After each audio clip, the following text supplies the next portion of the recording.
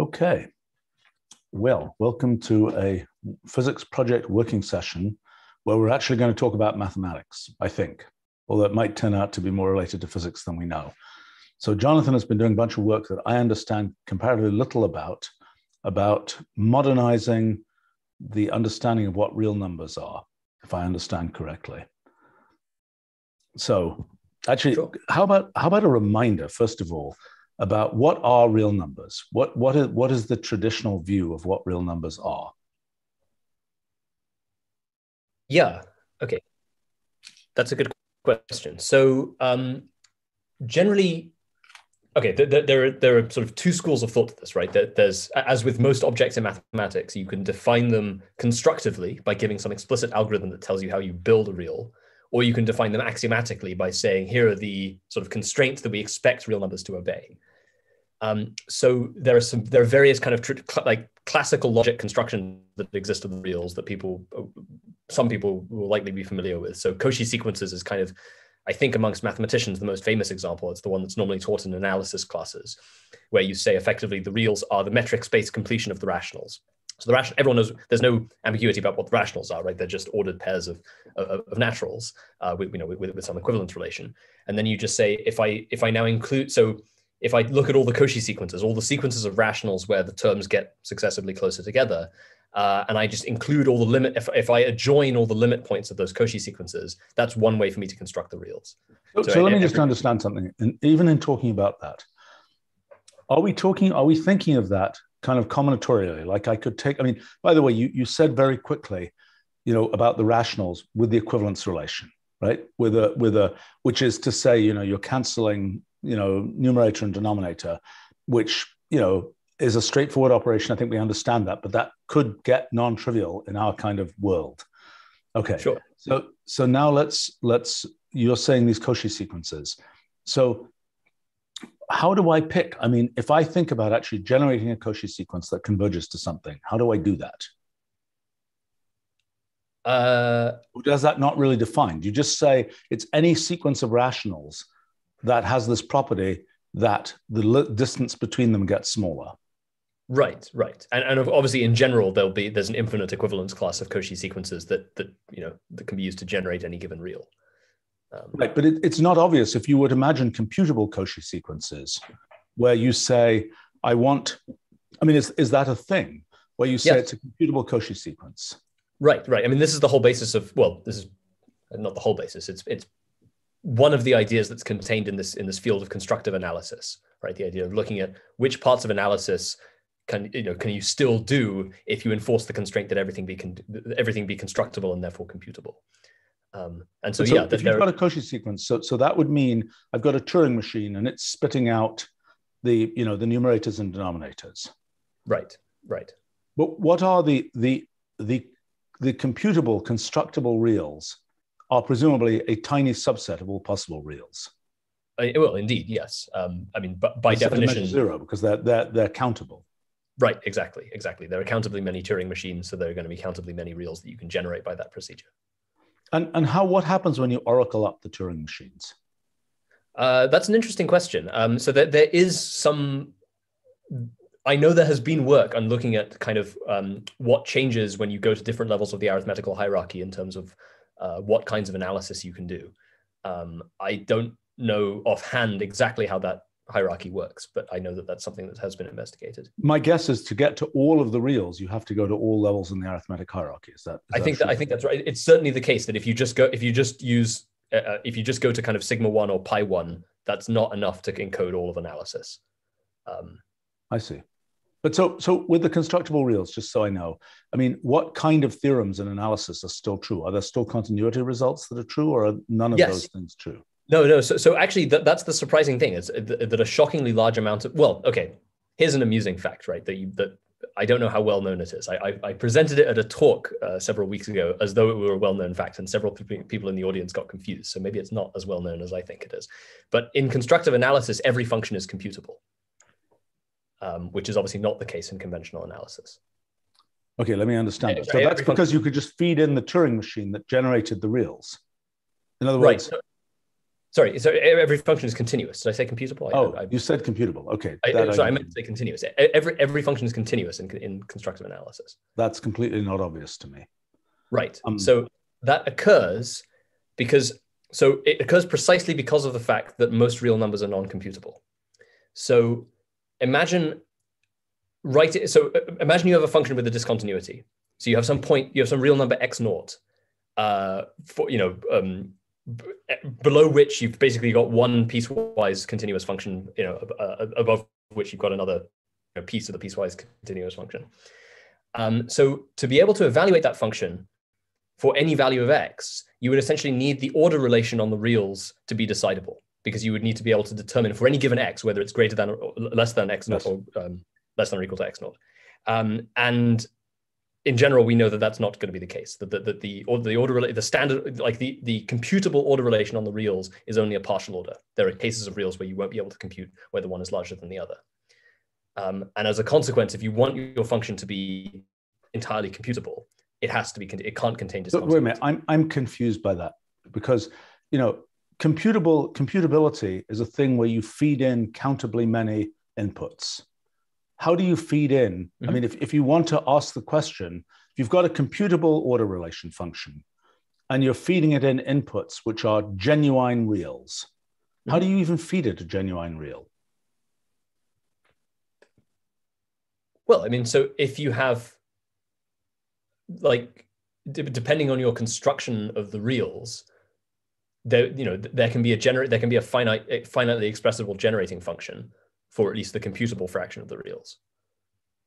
Okay, but wait a minute. For the computable reals, I get it. You can feed a computable real to a computable function that's doing an order relation. That part I understand. Even on the computable reals, the order relation is not computable in general. Okay, let me understand that. So you're saying, I mean, in general, so I'm well aware of the fact that, for example, if you do square roots and things, you say is the square root of blah, blah, blah plus blah, blah, blah greater than or less than whatever. That turns out to be decidable. That's Tarski's decision procedure. If you include trigonometric functions, all bets are off. You can't do it anymore. And the reason for that is that each one of those symbolically represented functions has some set of equivalences which don't necessarily, I mean, you can't necessarily corral those two representations of constants to be something which is comparable.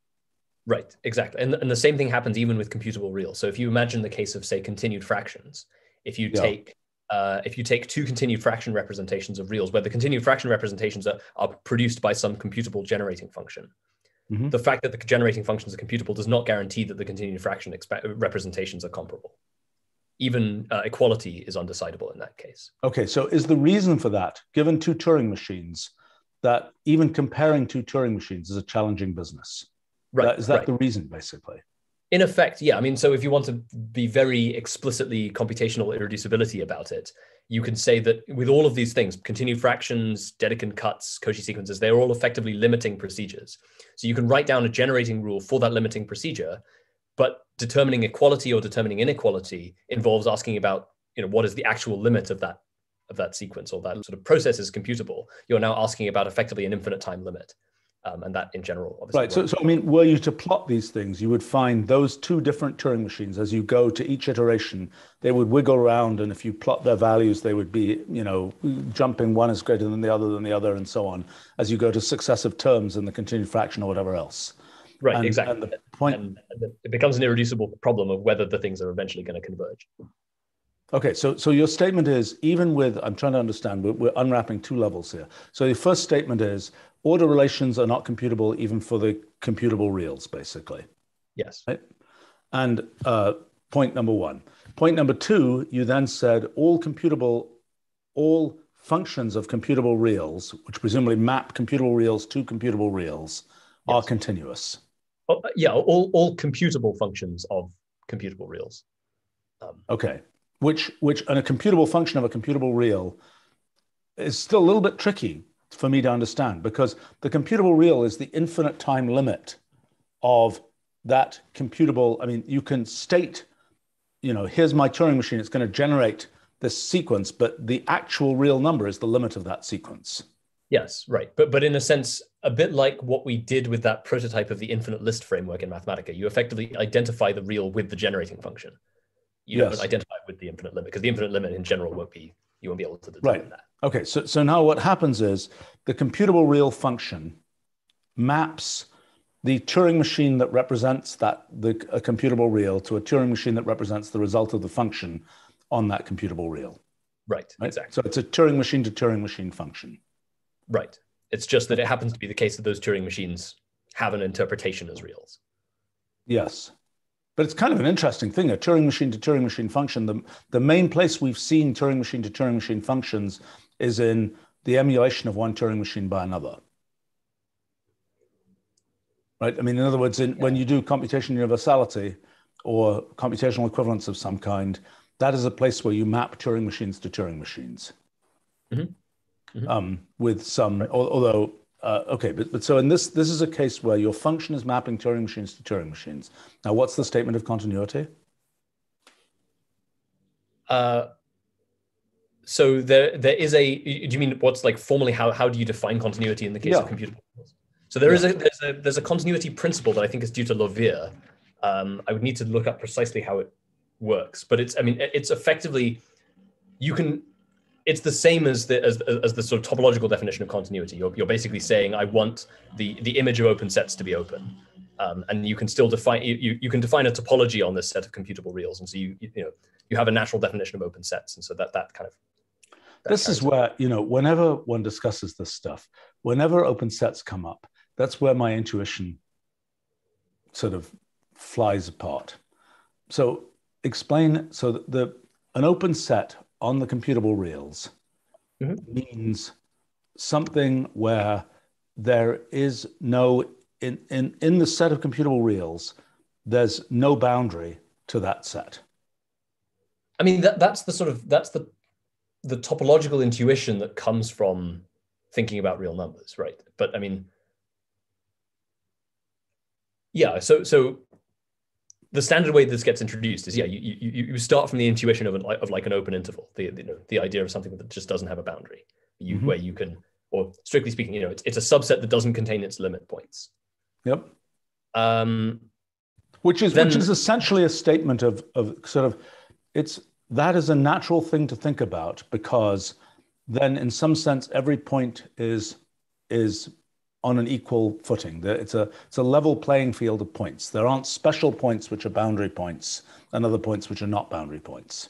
In a sense, yeah. And so then, but what you can do is, the whole basis of sort of point set topology or general topology is that you then say, well, let's kind of treat the open sets like they are the fundamental objects, right? So when you take a space, or you take a set and you turn it into a topological space, you equip it with a topology. All that topology is just a collection of subsets that correspond to the open sets of that space. And so now you're operating directly at the level of open sets. And so then, because the sort of general definition, or a general definition of continuity of functions is just that the pre-image of any open set is open, then continuity depends on what topology your space is equipped with. So clearly, if the space is equipped with the discrete topology, then every function is continuous, because every subset is an open set.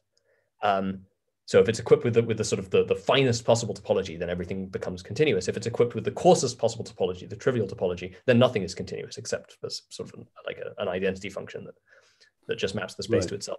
And then in between, you'll have different functions being continuous. So the point is that the set of computable reals, we can equip it with a topology. In fact, we can equip it with a topology that's kind of as close to the standard topology that real numbers have in the non-computable case. And then that lets us define a topological notion of continuity in exactly the same way as we normally would. Okay, hold on. When you say you equip the computable reals with a topology, how do you do that? How do you define the open sets for computable reals? Well, I mean, as with any set, it's effectively arbitrary how we do that. So what you can do is you can just say, well, we know what the topology is for the ordinary, real numbers, including the non-computable ones. And we can just copy over as much of that as we can to the non-computable case. But the one issue with an open set, right, is that any limit in the open set must land in the set. There isn't something where the limit ends on the boundary. Yeah, I mean, that's the intuition that comes from thinking about, something like a real Right, number. but so that defining a sequence in this open set that you've set up, the open set is essentially a collection of Turing machines. And what you're saying is, if you take a limit in the space of Turing machines, you will always land, there will be no special boundary of this set of Turing machines. For a set of Turing machines that is to be considered an open set of Turing machines, there is no special boundary Turing machine which you get to. Is that a true statement? Right, because and in the more general context, all that's saying is that every element of the open set is treated on the same footing. Well, I understand that, but why is it obvious? I mean, how do you get the limits? How do you take those limits? In the space of Turing machines, you're taking a limit somehow. What are you doing to get to that limit? Because in the case of real numbers, you're saying the limit is defined by things which get ever closer in value, so to speak. But what is a limit in the space of Turing machines? Well, this is what distinguishes topology from geometry, right? So again, as I say, the intuition of open sets comes from thinking about, say, intervals on the real line, where notions of limits, notions of convergence, et cetera, exist, and we kind of understand intuitively how that works. But to be able to define something like that requires you need a metric, right? So on the real numbers, that's just the absolute value metric. The point is, when you go to general topology, you don't have a metric anymore, or you're not guaranteed to. You just have a topology. Yeah. And so then what you're effectively asking is, well, let's look at sort of the algebra of open intervals as they occur on the real line, for instance, and let's see how that works. And then let's just define a topology in such a way that the open sets in that, in our topology satisfy the same algebraic axioms as open intervals on the real line. And so in the case of open sets, that's just saying, if I take a disjoint union of open sets, or if I take an intersection of open sets, I get another open set. And so all I'm doing is I'm saying my topology is just a collection of subsets where if I take a disjoint union, or if I take any finite disjoint union or any finite intersection, I'll get another open set. And so then that's preserving, in cases where there is a metric that's like the metric on the real numbers, it's preserving that intuition about limits, but it's allowing you to define a notion of openness that doesn't require you to have a metric.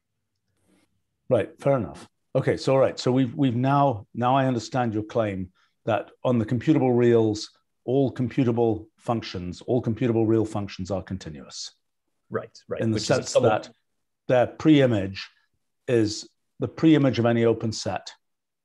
When you feed it back through that function, it remains an open set. It can't develop a boundary, so to speak. Let's do that one more time. What is the quickest intuition for why it can't develop a boundary when you look at the pre-image? Okay, so the point is, I guess, that I think it can't get rid of the rind. If the thing has an outer rind in the pre-image, there's no way when you feed it through that function to get rid of the rind. Yeah, I mean, in effect, that's what it's saying. I'm trying to work out why it's obvious that should be the case. It ultimately comes down to this fact that to distinguish between what is rind and what is non-rind requires a comparison between arbitrary reals that we know you can't do. I see, that you can't do computably, and therefore the computable function can't untangle that. Right, exactly. Okay, because if the function is computable, then its inverse should also be computable. Right. So the basic point is to find the rind, to find the boundary of the set is non-computable.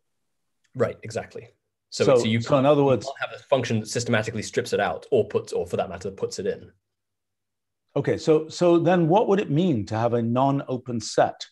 And what you're saying is that open sets might be computable, but non-open sets could not be computable because they couldn't define their boundary. Right. Yeah. So if you looked at the image of a non-open subset of the computable reals, that image is not guaranteed to be. I think you're right. That image would not be guaranteed to be computable. So in other words, it's basically saying to construct a closed set on the computable reals is not necessarily a computable operation. A non-open set. Yeah, a non-open set. What is the difference between a non-open a set with boundary? this is the bane of every topology, of every sort of undergraduate topology student. Okay, well, okay, so explain that to me. What did I you get can have sets that are both closed and open. You can have so-called Clopen sets. So a closed set is defined as being a set whose complement is open. Okay, all right, fine. I shouldn't have said that. A non-open set. A non-open set, yeah. Okay, all right, fine. Okay, so now we've talked through a little bit how you get the reals with Cauchy sequences, or at least how you get computable reals, how you get the reals with this rather undefined way of taking limits, which sort of can't happen in our universe probably, and then how you get these constructible reals with limits which just correspond to being generated where the terms in the sequence are generated by Turing machine. Right. So as it turns out, for the kind of stuff that we've been doing, Cauchy sequences are not sort of ideal for that. I mean, they're the construction of the reals that, as I say, I think most mathematicians are most familiar with, because they're sort of the more analytic way of thinking about reals. But they turn out not to be very nice to work with, precisely for this reason, that you effectively have to have some function that applies to these sort of infinite generating functions. Continued fractions, actually, as it turns out, are even worse, because the problem with the Cauchy sequences is that the order relation turns out to be non-computable. The problem with continued fractions is that even operations like addition turn out to be non-computable, because as you know, the continued fraction representation of a rational number works differently to the continued fraction expansion of an irrational number. So if you take two continued fractions, the continued fraction expansion, just like the digit expansion of a rational number, well, the digit expansion is periodic, the continued fraction expansion terminates. Right, exactly. And so the consequence of that is that if you add two irrational continued fraction numbers together, in order to work out the continued fraction expansion of the result, you need to have a procedure for determining ahead of time whether the answer is going to be rational or irrational. And that is not. Okay, so let me understand how that would be. Because, I mean, in a sense, there could be a generating Turing machine for the continued fractions. You've got two continued fractions generated by Turing machines. And now you say, what is the Turing machine, which is the generator of the combined continued fraction? Right. And your claim is that to find that Turing machine is in general a non-computable operation. Yes, right. Is that obvious? It's not. It's totally surprising to me. I mean, in other words, you can. So it would be computable if you could know whether the result was going to be rational or irrational. Well, I think but the intuition, I think, is that when you're doing the addition of these things, you essentially have carries going backwards and forwards. And by the time you're trying to get the exact answer, the carries that could happen as you try and, I mean, it's a generalized carry because it's a continued fraction, not a digit expansion, but the generalized carries could run arbitrarily far back and forward. And that is not something you can cover in a computable operation. That's what I suspect. Right. I think something like that is true, yeah. But now what about, I mean, for the digit, okay, but what's the construction of the reals? Is it effectively the Cauchy sequence construction of the reals when I just use digit sequences? I mean, you can think of it that way, in the sense that it's that the powers of 10 form a Cauchy sequence. Okay, so in other words, one possible, so it is the same bucket of thinking about what the reals are to say a real is just a sequence of digits. I mean, that's what Turing originally did in his computable reals, in his original Turing machine paper, I think, is he had the Turing machine generate the digit sequence. Right, exactly. And that's equivalent, you say, to the Cauchy sequence idea. Is that true? Yeah, in the sense that place values, as you add successive place values, that you're just adding powers of 10 in such a way that you get a convergent Cauchy sequence. Okay, all right. So that's that idea for how to do it. So then you mentioned continued fractions. Were you going to mention Dedekind cuts as well? Well, yes. So the actual technique that Georgios and I have been using for this Topos theoretic construction of the reals stuff is the Dedekind cut approach, because it has neither of these undesirable characteristics. It turns out that when you do a Dedekind cut construction of the reals in an arbitrary topos, at least in a topos that has sufficiently many points that you can define a spatial locale, then both the algebraic operations like addition, multiplication, etc., and the order theoretic operations are sort of as computable as they can be. Okay, let's unwrap this for a second. Okay, let's start off with the Dedekind cuts. Remind me how those work. So the idea with the Dedekind cut is you say, okay, so there's a classical, one thing about Dedekind cuts is they differ slightly whether you do them in classical logic or non-classical logic. So the classical logic case is you say, I can think of every real number as uniquely partitioning the set of rationals into all the rationals that are, say, less than or equal to that real, and all the rationals that are larger than that real. So I have a sort of left-handed cut and a right-handed cut. So square root 2, I can think of all the rationals less than or equal to it or greater than it. And so obviously in a classical logic, I don't need to specify both the left-handed cut and the right-handed cut. I can just specify the left-handed cut, and then the right-handed cut is just the complement. But for a non-classical logic in which you don't have the law of excluded middle, that isn't actually true. And so in fact, in a topos, unlike in a classical mathematics construction, the sort of one-sided Dedekind cuts actually obey slightly different properties to the two-sided Dedekind cuts. But at least in the familiar classical case, it's fine. So wait a minute. What you're saying here is one side is greater than root 2, the other side is less than root 2. So you're saying that those two things, the greater than and less than signs, in classical logic, one thing is just the not of the other, and the law of excluded middle says that that works that way. Right. But right. if you remove the law of excluded middle, it is no longer the case that A less than B is not of A greater than B, so to speak. I don't know what the equality part of it. Greater than or equal to. But yeah, but yeah, that's the idea. So actually, it turns out that the topology of the one-sided Dedekind cut reals is subtly different to the topology of the two-sided Dedekind cut reals in any mathematical context where the law of excluded middle doesn't hold. Okay. All right. Okay. So we've got a Dedekind cut idea. Now, what's the computable real story of the Dedekind cut? Right. So the nice thing about Dedekind cuts is that you just need to have a procedure for comparing rationals, which is comparatively easy, right? So you just need to have, basically as long as you have a cancellation procedure and, some kind of procedure that can equivalence denominators, then the order. But don't you have to compare it to the cut number? I mean, you have to compare each rational to the cut number, and that might be very difficult. But in a sense, you just say, well, you're identifying subsets of the rationals with that cut. You never need to know what the cut number is, because the cut number in the Dedekind cut construction, you need to be able to know that everything outside of that cut is in fact, strictly greater than the limit point or something.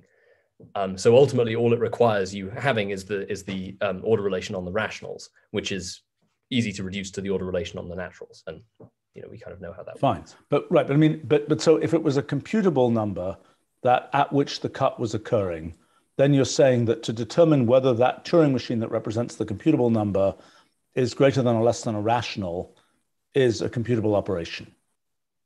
Well, it can be. So there'll be cases where it isn't, even for the case of, well, no, actually, no. For rationals, you should always be able to determine the limit point. I think so. No. For rationals, it should be fine, yeah. Because that's basically like running a loop checker, because a rational, in a sense, it's a finitely specified thing. And worst cases, the Turing machine doesn't halt, but you just are running some finite loop checker, I think. Mm-hmm. Okay. All right, so what happens next? Right. Okay. So the point is that the Dedekind cut construction, conventionally we think about it set theoretically. So an obvious question is, what if we now, a topos is kind of designed to be a category that behaves like the category of sets in some loose sense, right? So a lot of set theoretic mathematics, you should be able to just translate to the context of a topos without really modifying it very much. Okay, let's get some definitions here. What is a topos?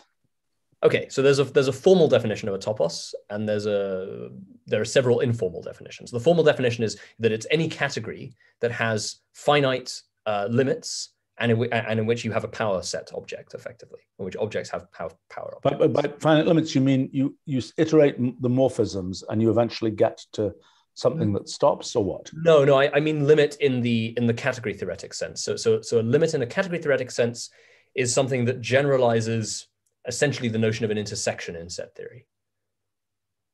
So how does it work? I mean, what I know of a category, it's got a bunch of objects and a bunch of morphisms. Now what?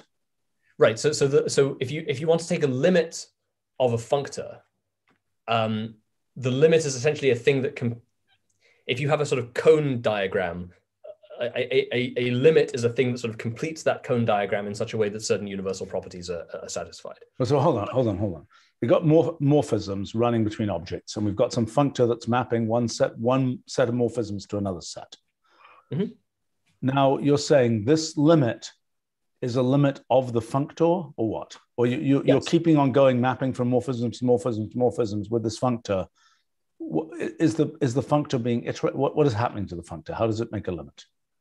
No. So the term limit simply corresponds to the fact that it's a way of the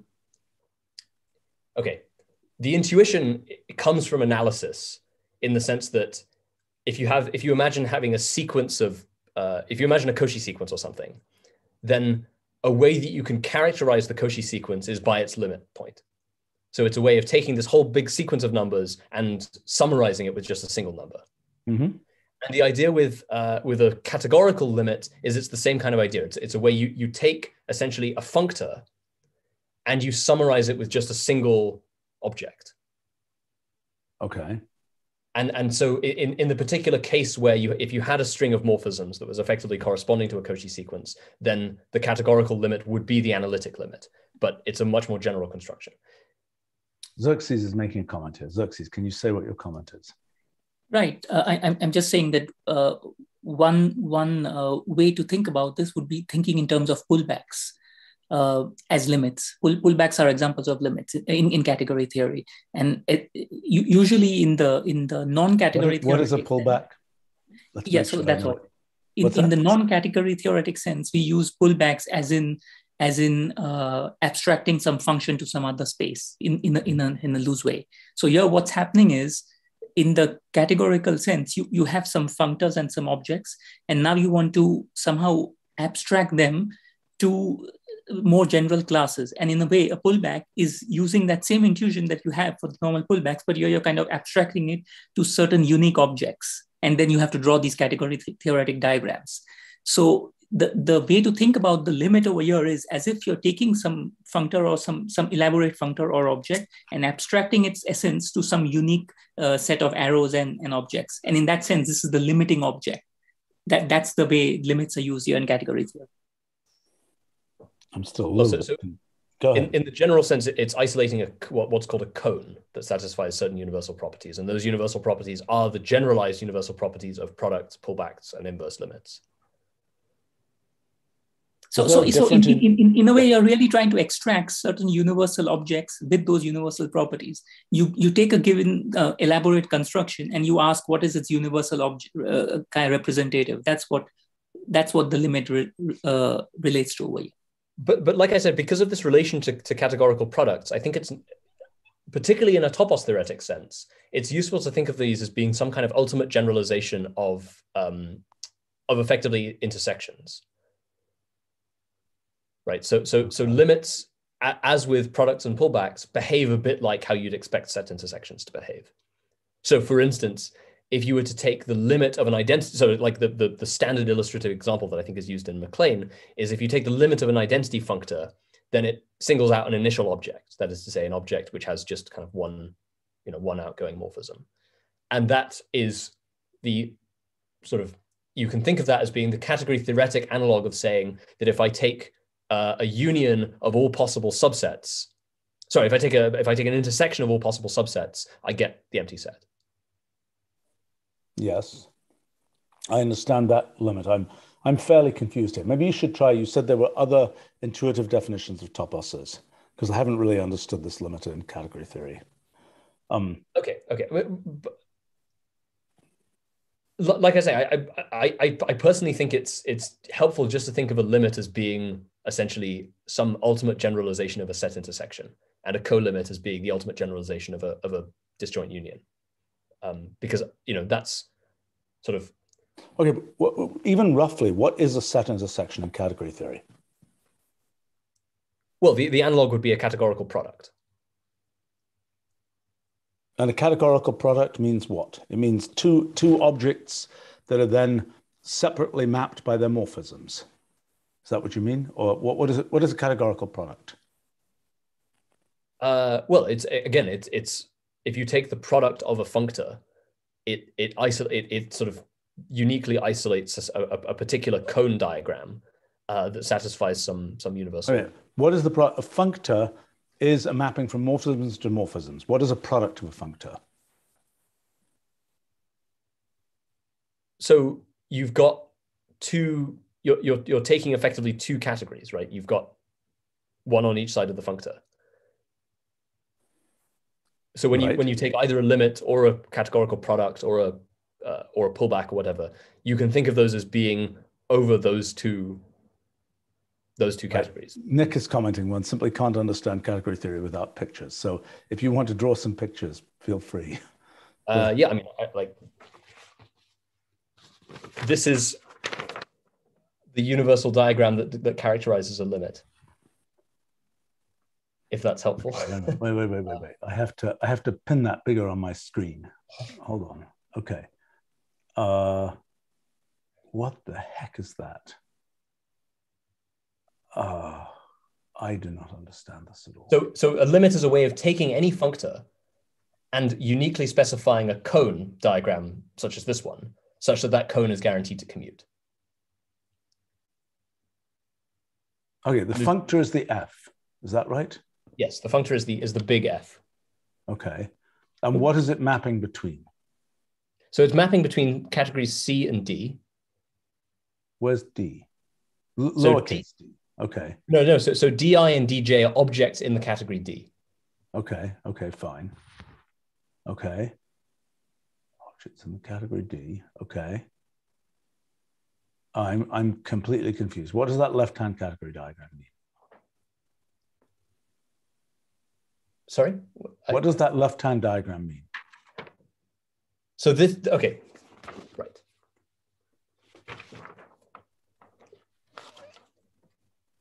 Every object in the initial category C is being identified with a collection of morphisms from, so if you take an object lowercase c, it's being identified with a collection of objects f of d for some object d. Every object C in the category capital C, every object lowercase c in the category capital C with some object D, lowercase di in the category D. Is that correct? Right. In such a way that this... An object in the category C... I should say this is a dual functor, right? So this is mapping from D-op to C. What do you mean by, what is a dual functor? Goes both ways? If you take the categorical dual of D-op, it's mapping from D-op to C, which you can think of as being some dualization of the functor mapping from C to D. Which would normally be an inverse mapping of some kind in an ordinary, yes, right. So all you're doing is you're taking D, you're inverting all the morphisms, and you're just considering a functor from that opposite category, D-op, back to C. Oh, I now understood what the op meant. Opposite. Okay, fine. Right. But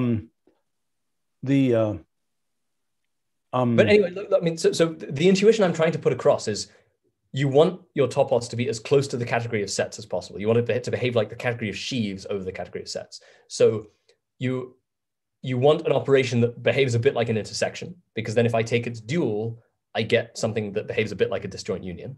And that's what the limit gives you.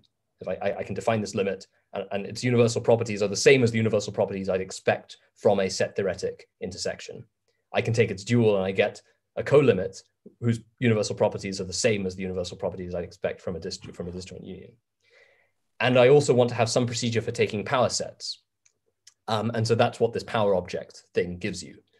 And the remarkable thing is that if you have any category that has finite limits, so it's a finitely complete category and it has power objects, then it behaves enough like the category of sets that you can kind of do fairly general mathematics in that context.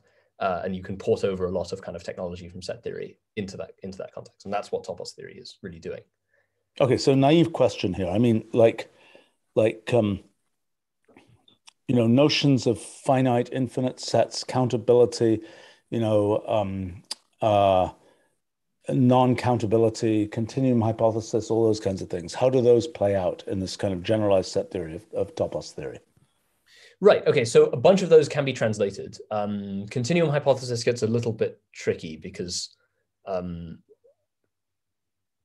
yeah, there's a bunch of set theoretic technology, things like P names that let you kind of, they're these crucial constructions that you need to sort of formulate the continuum hypothesis and its generalizations. That they're essentially the posetsets that let you talk about cardinalities of sets within a different set theoretic universe. Those things have no obvious translation in Topos theory. So the continuum hypothesis gets a little bit squiggly. But other than that, a bunch of these other things you mentioned kind of do have translations.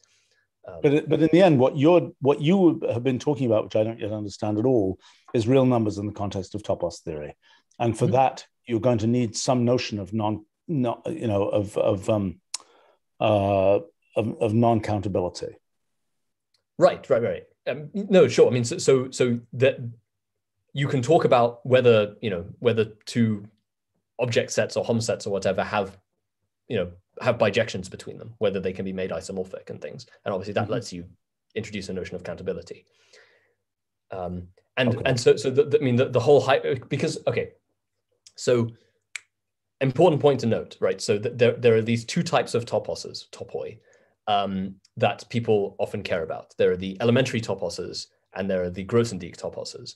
So elementary toposes are generally the things that people care about in logic. Grothendieck toposes are generally the things that people care about in topology. And the only difference between them is that, so what I was giving you before was the definition of an elementary topos, where I said it has finite limits, where finite coproducts and those kinds of things. If we now relax that constraint and say it just has to have small limits and small coproducts and so on, then you get this definition of a Grothendieck topos. So small in this context just means that so obviously finite means that the objects, a finite category just means the object set and the Hom set are both finite sets. Small means that they are sets and not proper classes. So a small category. So if I can represent my object set as a set and I don't need to use effectively class theory to represent it, and if I can represent my Hom set as a set, and I don't. What is the distinction between these? Between which sets and classes? So proper classes allow you to represent collections of objects that are too large to be represented by sets.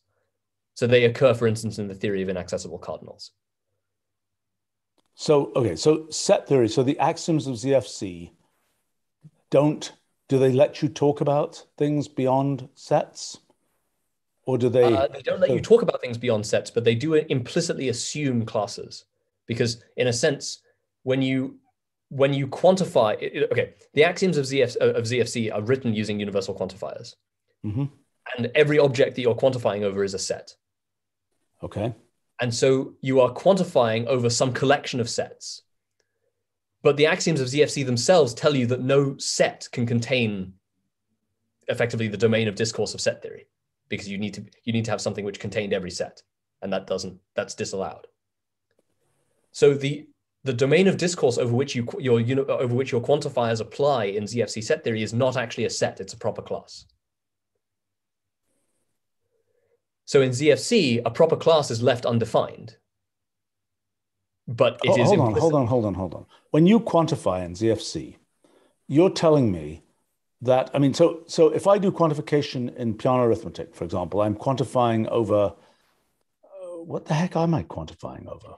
Because integers aren't even defined in Peano arithmetic. Now I'm totally confused. What are you quantifying over in any of these axiomatic theories? This is where proof theory meets model theory, right? So models, what a model is it's defining a domain of discourse. It's defining the thing over which you're quantifying and over which your sentences are quantifying in your formal theory. Yeah, okay. So in a sense, any set of axioms, you can think of them as being like a program that just tells you, for any element of my domain of discourse, is this thing an integer? Is it a set? Is it a group? Whatever. Sure, right.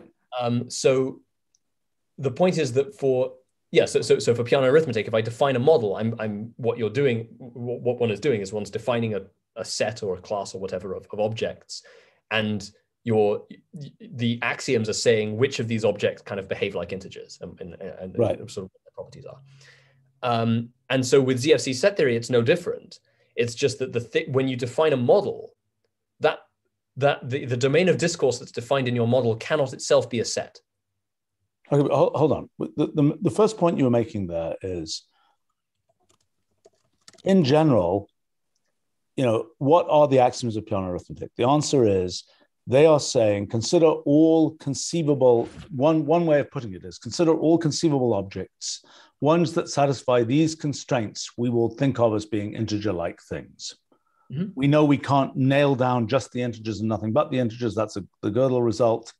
But, they'll do it. But what you're saying is the thing that we are discussing, the thing that we are trying to put the cookie cutter down on to decide these particular pieces of the cookie dough are what correspond to integers. You're discussing what that thing, what that proto construct is, mm-hmm. right? And you're saying that proto construct is what? Is classes or what? Right. So for ZFC set theory, it has to be classes.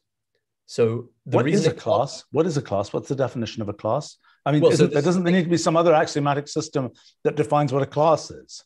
Well, yes. So ZFC set theory, with any axiom system, there's ultimately going to be something that you have to leave undefined. So you can't say I'm quantifying over a set, because the whole point of ZFC set theory is it's defining what a set is. You can't use the definition of a set in that definition. So you start with some prior notion that's left undefined. And for ZFC, that's a class, just some collection of objects. And we don't ask what that actually means. And so for ZFC, we know that it's a proper class because it's your domain of discourse has to be strictly larger than any set could be. Because it contains what does proper mean in proper class? So proper means a class that isn't itself a set. So the idea, the intuition with class theory is that it's every set is a class, but not every class is a set. So are there axioms of class theory? You can axiomatize it if you wanted to, but no one does. I mean, it's most useful as a kind of a catch-all, some kind of ontological prior to set theory that we leave undefined. But yeah, so the point is that if you had a domain of discourse for ZFC and it was a set, you would be violating the axiom schema of specification, because in a sense you would need to have unrestricted comprehension to have a set of all. I have to say, this whole 100-year adventure, or maybe it's a 2,000-year adventure of axiomatizing mathematics, as you start kind of looking at the foundations of the foundations, there's just a lot of stuff that's built on quicksand there. I mean, I hadn't really thought this one through. I mean, I've always kind of imagined that there is some base symbolic language and you are, cutting things out of it. But I guess you can't define that language. That's another piece that is, okay. All right. So we've got, where do we get to this from? You were talking about classes. The reason I was bringing this up is because so when you relax this requirement of finiteness and you replace it with smallness, then you get these Grothendieck topoi, which is in effect, Grothendieck topoi are the more general case. Elementary topoi are just the just. Okay, but in general, I still don't have a good intuition for what a topos is. So a topos is something. I mean, in a set, the sort of minimal view of a set is it's a bunch of things. They could be potatoes or something, and they're all put together in this basically just stuff you put in a bag. Okay, what is the analogous picture of a topos?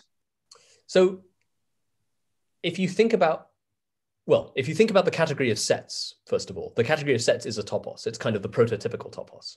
So the category of sets is the category in which every object is a set, in which every morphism is just a function between sets. Okay. And so the point is that the category of sets has certain properties.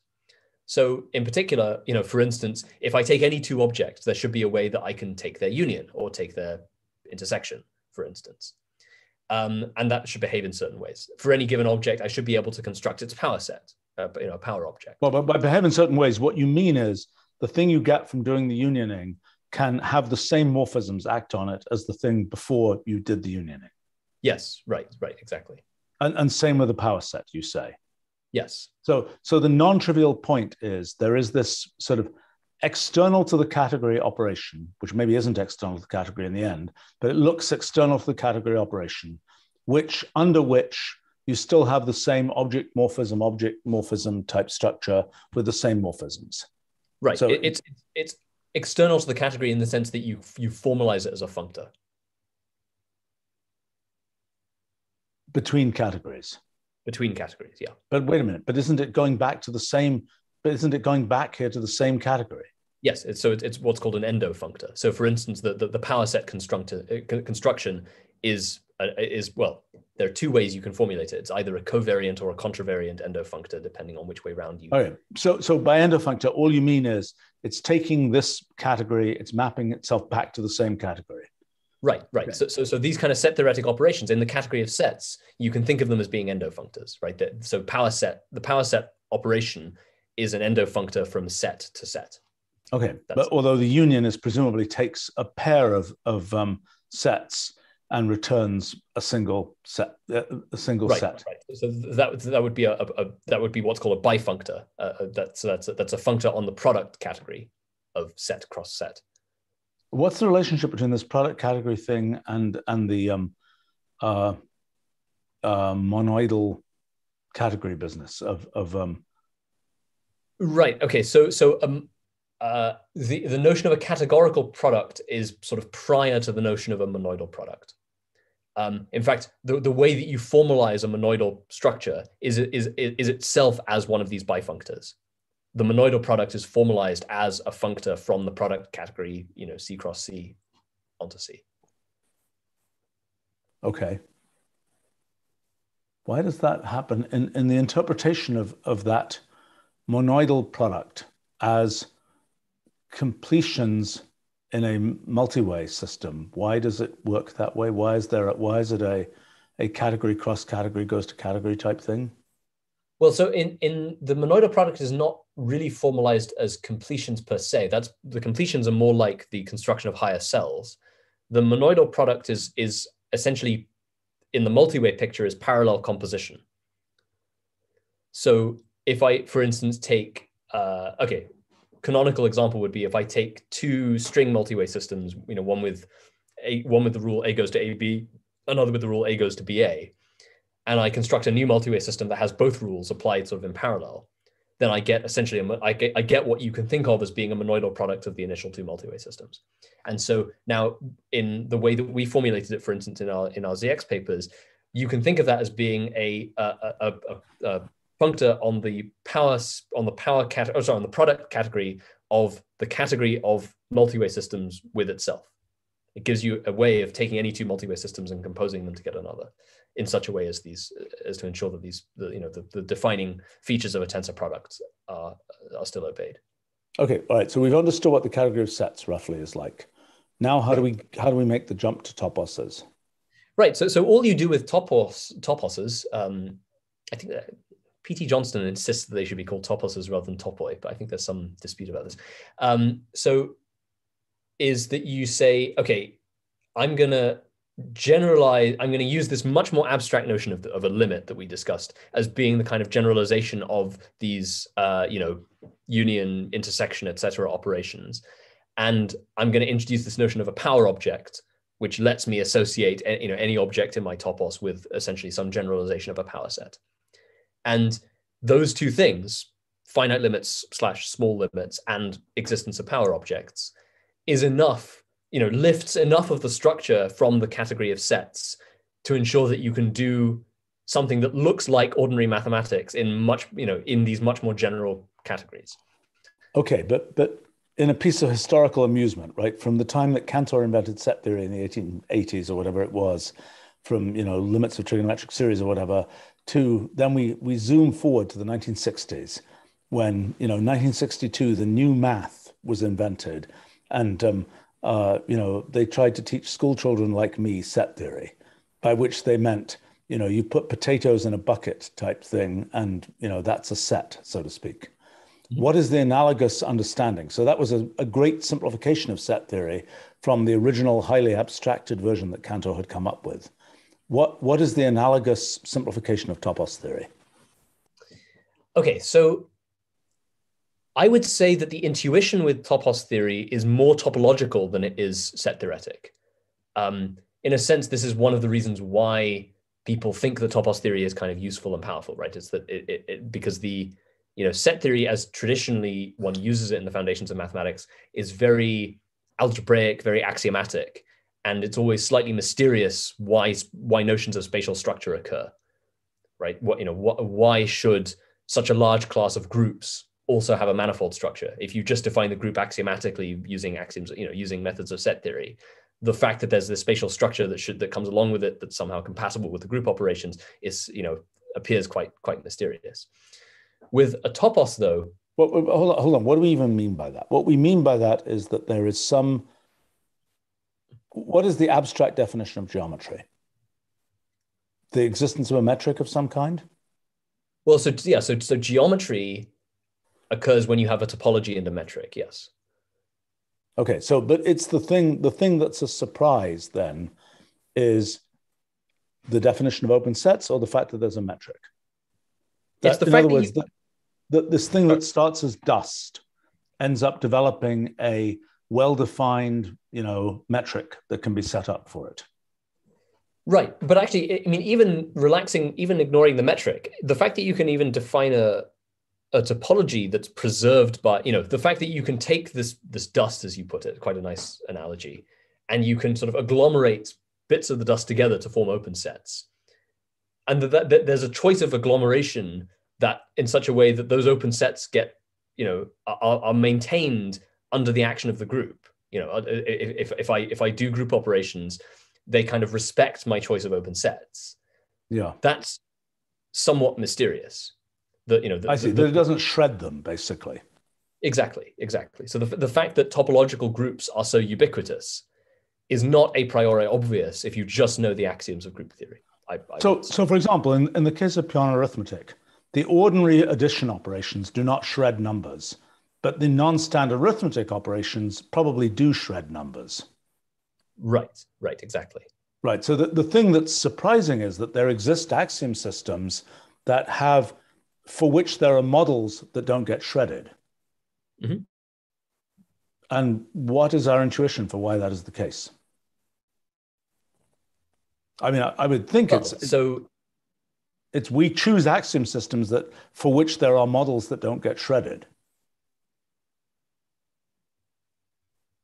I mean, that would be an interesting criteria. That may be a component. I mean, that's something one could look at. One could ask the question, is there, if we look at different axiom systems, something I've done a bunch of, is, you look at different axiom systems and you ask the question, do certain let's think about this. And you say, I see, that's an interesting criterion. I've never thought about that. And you ask the question, if you make agglomerations of elements there, let's see. I see, do there exist models for which the operations that are defined in the axiom system do not shred agglomerations? Right. Yeah, that's an askable, that's an empirically testable question. That would be interesting to know. And so the claim would be that there exists, because the thing about Peano arithmetic is there's a pretty ordinary model of the integers, and then the non-standard arithmetic is far, far away. For group theory, the models that exist are all kind of right there. They're all the different kinds of groups. It's not the case that there's one sort of ordinary group and then there's a weird non-standard group that's far away. But yeah, go ahead. You were going to make, so the point you're making is, it is a non-trivial fact. So you're saying that it is not obvious in set theory why it should be the case that the models you have don't get shredded. Is that right? Yeah, in a sense, yes. Why structures that are defined in this very axiomatic way should be equipable in such a large class of cases with a topology that isn't shredded by the operation. Yeah. Well, but in some sense, if we think about it like in quantum mechanics or something, it's like, where's the ground state and where are the excited states? And in some sense, in Peano arithmetic, the ground state is the ordinary integers and the excited states are the non-standard integers. In group theory, there isn't really a distinguished ground state. They're just all the different groups are sitting right there.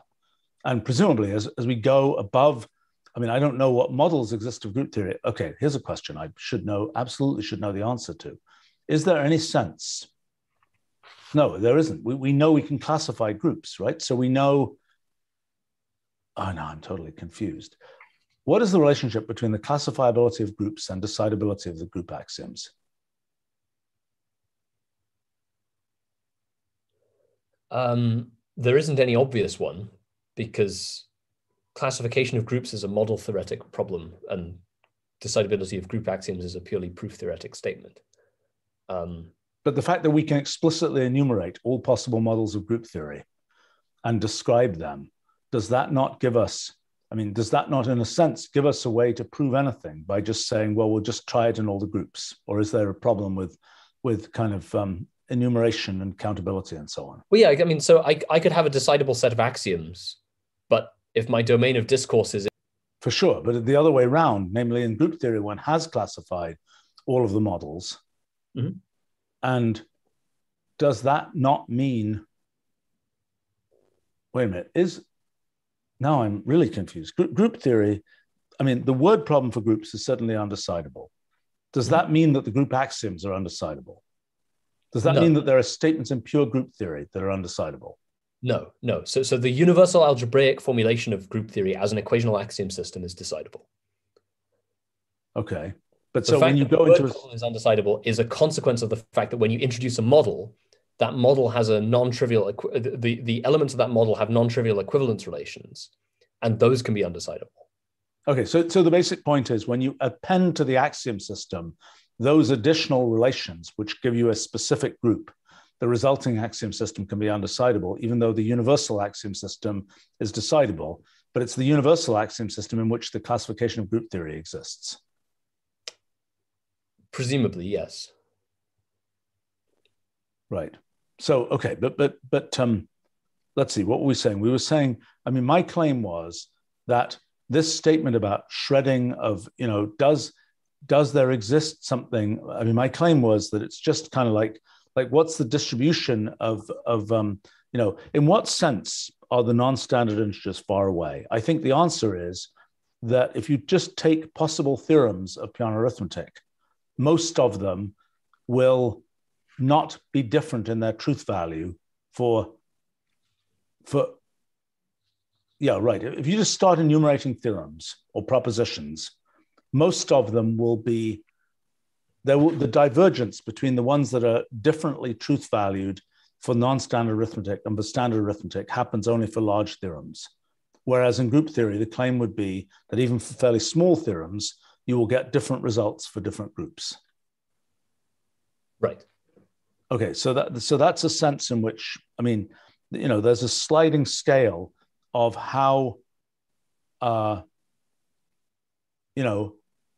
much you preserve models effectively in these things. But you're explaining that Topos theory has, well, go ahead. You were explaining why it is more natural that space exists in if you base things on Topos theory than if you base things on traditional set theory.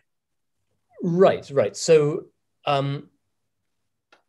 there's a particular class of topoi which we could call spatial topos, spatial topoi, which effectively mean that I can define what's called a frame, or equivalently, I can define its dual, which is what's called a locale. And in a sense, you can think of a locale as being a sort of generalization of the notion of a topological space. And you can think of a frame as being a generalization of the sort of category of open subsets of a topological space. So, so formally speaking, all that you're saying is a frame is just a sort of, you can think of it as being like a partially ordered set. So it has some, this is a consequence of the fact that certain open subsets can be larger than other open subsets. And it has small coproducts, which act like the kind of join relation or the disjoint union relation. It has finite limits, which effectively generalize the meet operation. So they behave a bit like intersections, finite intersections. And there's sort of an infinite version of the distributive law, which is a consequence of the fact that, set containment acts in a distributive way. And so that gives you this notion of a frame. And a large class of toposes have interpretations as frames. And if I take the formal dual of this frame category, then I get this notion of a locale, which is like the kind of ultimate generalization of a topological space. So it's in that sense that you can think of topos theory as effectively generalizing point set topology, or generalizing general topology to the case of locales. Okay, hold on. Let me try and unpack that a bit. So, okay, what defines a topos? In other words, if I wanted to send you a topos by email, what would I actually send you? So you would send a category, right? So a topos is just a category. So it's a collection of objects. Okay, and what would I actually send an email? What would be the finite thing that I would send an email? Well, a directed graph would suffice, right? A finite directed graph. Well, if the object set and hom set are finite. Okay, but even in the infinite case, what would I send? I mean, infinite email it doesn't really exist. So what would I actually send? Would I send a Turing machine specification that would generate something? Yeah, I mean, it's the same as if you wanted to send an infinite set. If it were possible to generate this infinite topos by some computable process, then you'd send an algorithm for generating it. Okay, fine. Okay, so then to send you a topos, infinite or not, I would essentially send you an algorithm that generates the objects and morphisms of some category. Is that right? Mm-hmm. Right. Okay. All right. And so, okay, so what you're saying is for many Turing machines, if in fact that generate toposes, it is the case. If I just pick Turing machines at random to generate toposes, your claim is that many of those will be these, what were you calling them? These toposes that have locales and so on, frames and locales. So they're often called spatial toposes. Okay. So if I pick a topos at random, you're saying that many of them, I mean, it's sort of an interesting analogy, because if you pick a hypergraph rewriting rule at random, you can ask, does it have some limiting structure that is spatial? And so what you're saying is if you pick a topos at random, does it have a limiting structure that's spatial? Mm-hmm. And you're going to make the claim that it often does. Right. And in a sense, the fact that it often does is not surprising when you consider one of the other definitions of what a topos is. So a slightly more informal definition of a topos, if you don't want to think about finite limits and power objects, is you can just say that it's a category that is equipped with some notion of localization, where all that really means is that localization is a procedure that lets you take some collection of morphisms and turn them into isomorphisms. So if you want to think about it purely combinatorially, you're just taking a bunch of directed edges and you're turning them into two-way edges. And that notion of localization is, in a sense, what the finite limits and power objects are giving you in the formal definition of a topos. But that notion of localization essentially generalizes the idea of homotopy equivalence between spaces, because in ordinary topology, you can have maps you can have one-way maps, but which are still invertible up to homotopy. And so if you look at the homotopy type of some space, it's naturally equipped with a notion of localization. Let me see if I understand that. So, okay. So first point is, to be an isomorphism, we're taking what would otherwise be a one-way directed graph of morphisms, and we're saying that that all those things are invertible, and that therefore we can go, okay, so when you say you get, you just go from a category that has morphisms to a category that has isomorphisms.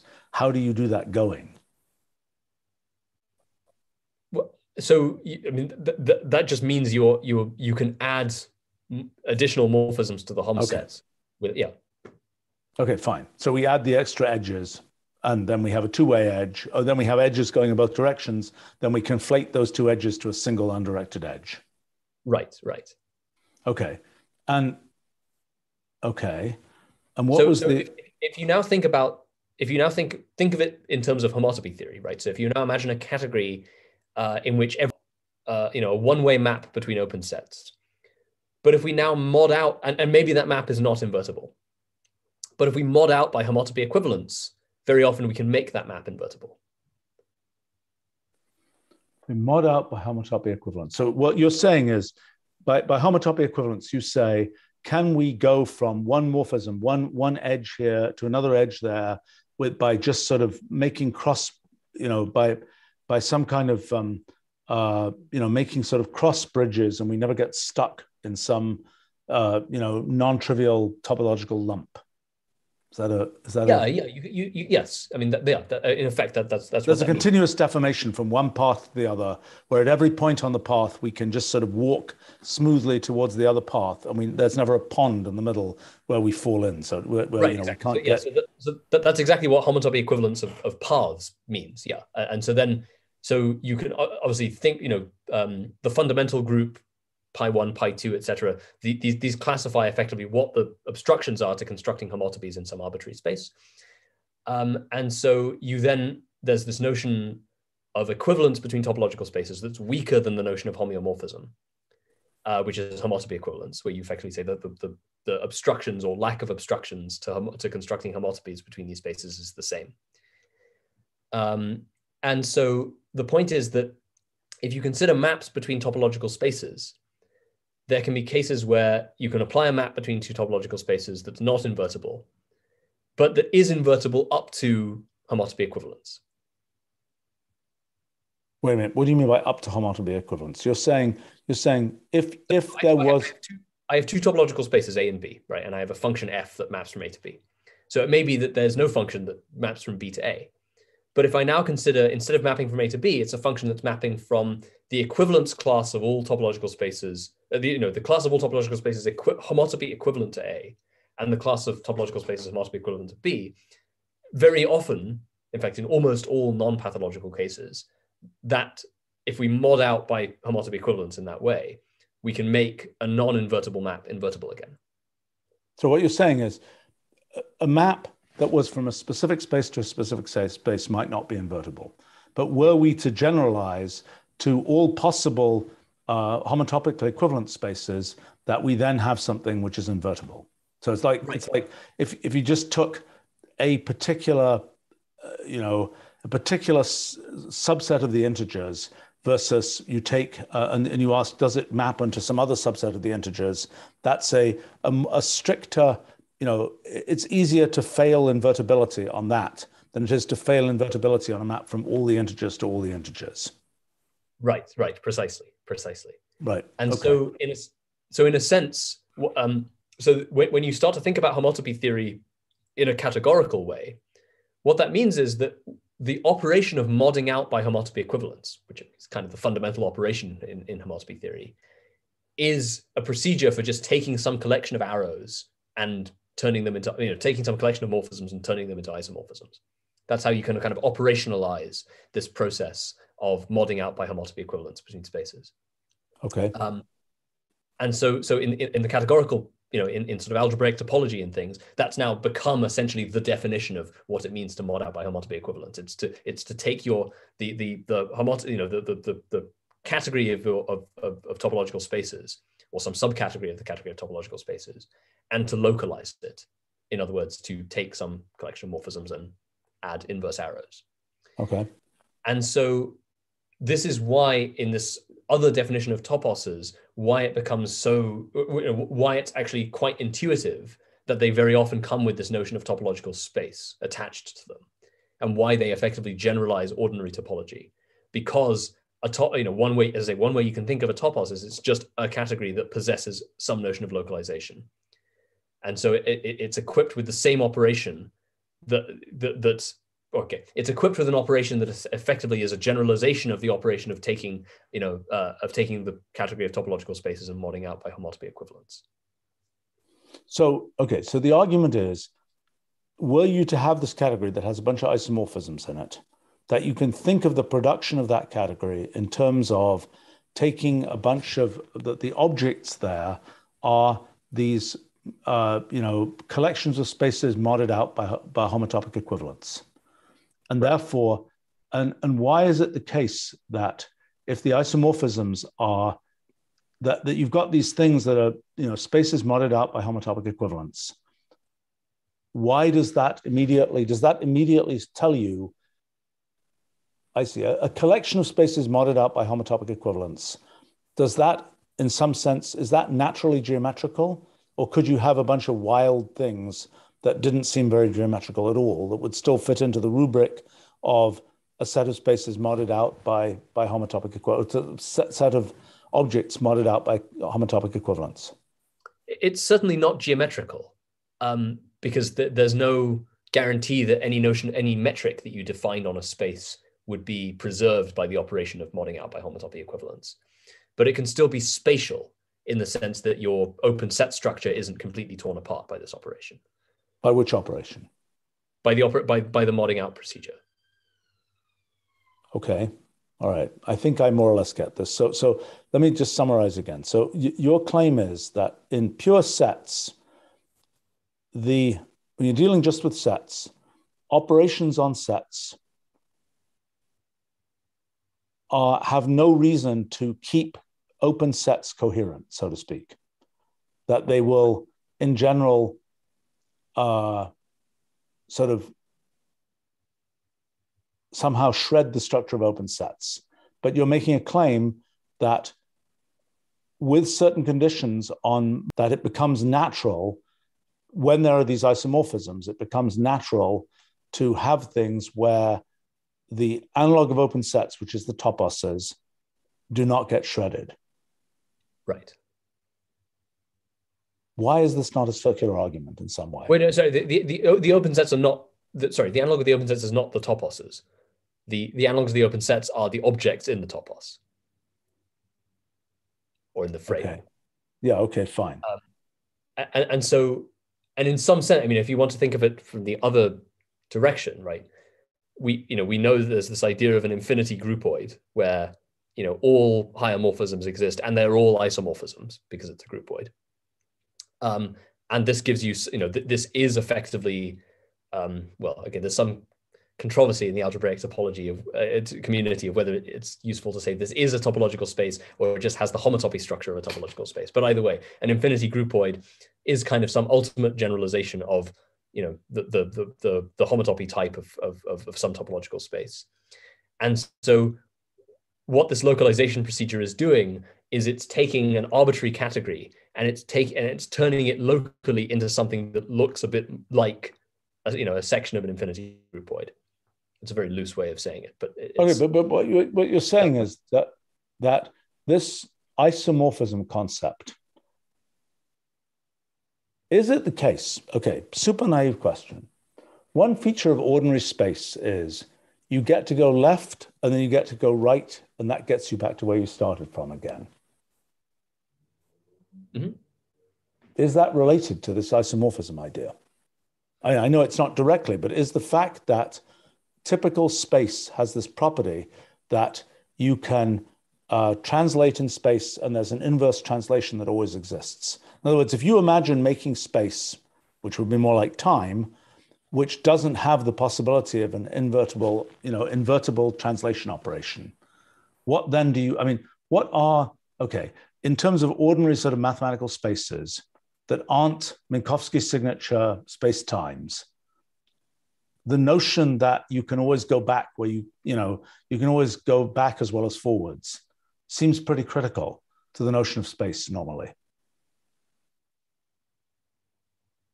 Well, I mean, it's critical to the notion of a metric space, because when you impose a metric, you're implicitly imposing some symmetry group. Well, or put another way, the distance from A to B is the same as the distance from B to A. For a non-torsion metric. Right. But so if you could imagine constructing, for instance, even in ordinary Riemannian geometry, you could have a space which doesn't have a Levi-Civita connection, in which the contorsion tensor is kind of degenerate in the sense that in such a way as to make the torsion maximal, right? So that the distance from A to B is finite, but the distance from B to A is infinite. And with an appropriately degenerate choice of contorsion tensor, you can do that. And so that would be a case in which you no longer have a straightforward translation symmetry. But that would still be something that could arise from your isomorphisms with toposes, etc. Your geometric topoi could still generate if you looked at sort of limits of your geometric topoi, you could still have one of these, full of contortion spaces. Is that true? That's true, because everything we're discussing so far is pre-geometric, right? There's no notion of metric. There's no notion of distance. Everything is topological. But I'm just trying to get an intuition about what it means, this isomorphism concept. What does that have to do with spatiality? I mean, in other words, spatiality is one feature of space is you sort of get to move around everywhere, and you can you never get stuck in some sense. You get to, most of the time, in at least locally, you get to sort of move around and never regret your choice, so to speak. You can always get back to where you started from again. What feature, but that's not true in general for an arbitrary, graph structure or whatever else. You can most definitely get stuck. And the thing which is the essence of spatialness seems to be this idea that you get to move around and position things anywhere and not get stuck. So what is the correspondence between that idea and this isomorphism concept in geometric topoi? So if we take some example of a pathological space where, as say, you have a degenerate contortion tensor, or even something like a directed graph where you can end up in sinkholes or something, those spaces will still be homotopy equivalent to some other spaces that don't have that pathology. Okay. Right? Because if I take... let's take the directed graph. You're saying that there is some kind of essentially completion of that directed graph that has the same, that is homotopically equivalent, but doesn't have sinkholes. Right. So I take some arbitrary digraph, for instance, one that's generated by a multi-way system, right? And I do this higher cell completion procedure that the Xerxes and I have been describing. And I get some object out of that. The argument would be that there is another graph that I could have started from that didn't have these sinkholes, but where the post-completion object would be the same. It's not self-evident to me that would be the case, but it seems plausible. Yeah, it's definitely the case that there is some equivalence class, because the set of objects that you can produce post-completion is smaller than the set of objects you could have started with. There's always going to be some, it's definitely a many-to-one mapping. And then, so even if you had some super path, because, so one problem that would arise, one very critical problem that would arise with one of these degenerate spaces where there's essentially infinite torsion, is that a lot of maps would be non-invertible. Because if you had a map that sent everything to one side of the space, you can't get back again. Yeah. But if it's guaranteed that space is now can be made homotopically equivalent to some other space that didn't have this degenerate contortion property, then you could make that map invertible. And that's what this localization procedure is essentially encapsulating. So in a sense, sorry. So it's that most maps you can construct can be, in some sense, completed to be invertible maps. Right. If you coarse grain enough, which is really what homotopy equivalence is doing, then you can make it invertible. And so invertibility of maps, which is the same thing as saying you can go back and go forwards in a space, that seems to be the essence of spatialness, so to speak. You can, you can move and you can move back. Event horizons are rare. Yes, right. If the thing is full of event horizons, it's a shredded space, and it's no longer a thing like that. But so ordinary sort of flat, locally civilized space, so to speak, has this feature. And what you're saying is that in the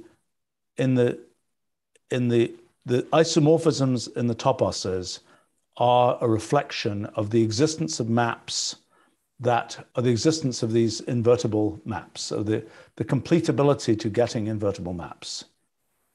Okay. Right.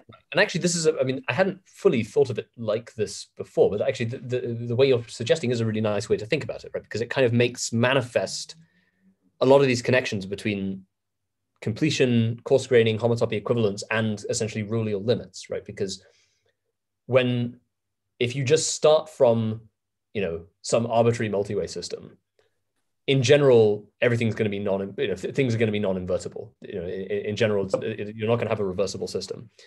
But the point is that if you keep applying this Smith-Bendix completion procedure and assuming it doesn't terminate, so assuming you started from some non-decidable set of axioms of the two-way system, because you will have effectively exhausted the space of all possible rules of some signature. And so in that space, it's guaranteed that everything's going to be invertible. And so the ruling on multi-way system, I guess you can think of it as being an operationalization of this idea that if you coarse grain out enough by homotopy equivalence, everything becomes isomorphic, or everything, all morphisms become isomorphisms. Right. And as you say, that's kind of ultimately related to the idea that actually, if you mod out by homotopy equivalence, you can get rid of event horizons in some sense. Right. Or alternatively, right, so the basic point is when you have enough rules for getting from here to there, you are guaranteed to have rules that take you back from there to here, so to speak. And that's the essence of having space. Right. Okay, that's interesting. That's pretty cool. Okay, that helps me understand that. I mean, that's related to the the whole Grothendieck hypothesis type thing, right? Mm-hmm. I mean, this inevitable occurrence of space is kind of as I understand it, is the essence of that hypothesis. Is that correct? Yeah, in some sense, yeah. It's what the Grothendieck hypothesis is really saying is that when you if you take the homotopy type of some space and you construct its higher homotopy types, then eventually you'll get to something that has the structure of an infinity groupoid. We kind of know that. And then the homotopy hypothesis is kind of inverting that idea, and it's saying, well, maybe then infinity groupoids are sort of a reasonable definition for what it means to be the higher homotopy type of some space. So maybe everything you need to know about a topological space is encoded in some infinity groupoid. And yeah, so then in a sense, it would be saying precisely that the essence of spatiality arises in the fact that, well, A, that you can construct higher homotopies, and B, that everything becomes invertible if you do. Yeah, that's interesting. Right. I mean, okay, so let's see. We had originally signed up to learn about your theory of real numbers, but we have now segued into, but I mean, this is, I think, relevant to your theory of real numbers. But I don't know what your theory of real numbers is, but... No, I know, it's absolutely relevant. So, okay, the motivating idea behind this was that we want to get rid of the notion of having to take continuum limits in these kind of discrete models, right? What we'd like to be able to do is to say, because when you take it to, continuum limits are kind of a mess, as we've sort of established, and there are various ways that you can do them. And it's not at all clear, when they commute and when they give the same answer and things like that. So like, okay, one notion of continuum limit is you start from something like an undirected graph and you just continue adding lots and lots of edges. And you just take the limit as the size of the graph goes to infinity. That's one notion of limit. Another notion of limit would be you take the length of each edge down to 0. And in a sense, when we do ordinary limits in the context of Wolfram model cases, we're taking both of those limits simultaneously. Right. And we don't really know what the commutation properties of that is.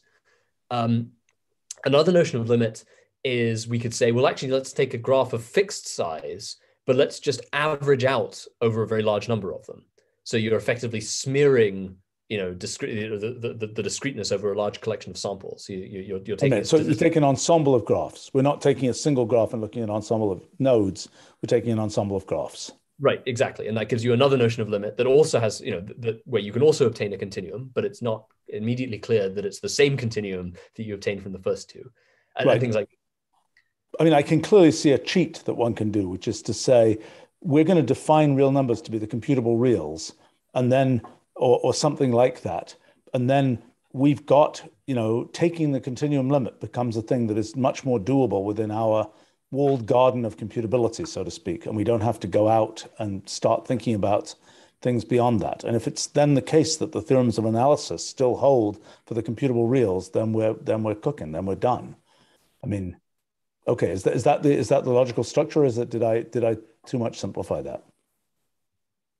No, so that's the logical structure is to say, let's not take limits at all. It's to say, let's build a definition of the continuum that is sufficiently, let's build a definition of the reals that is sufficiently general that it applies both to the ordinary continuous definition of the reals that we're familiar with, and also to these discrete spaces without us having to take limits, which sounds a little bit, which sounds like it might kind of be impossible. But I mean, the real question would be, if it walks like a real and, adds like a real, then you can treat it as a real, so to speak. And the issue is, like you were talking about for the constructible reals, you're saying many theorems of analysis still hold for the constructible reals.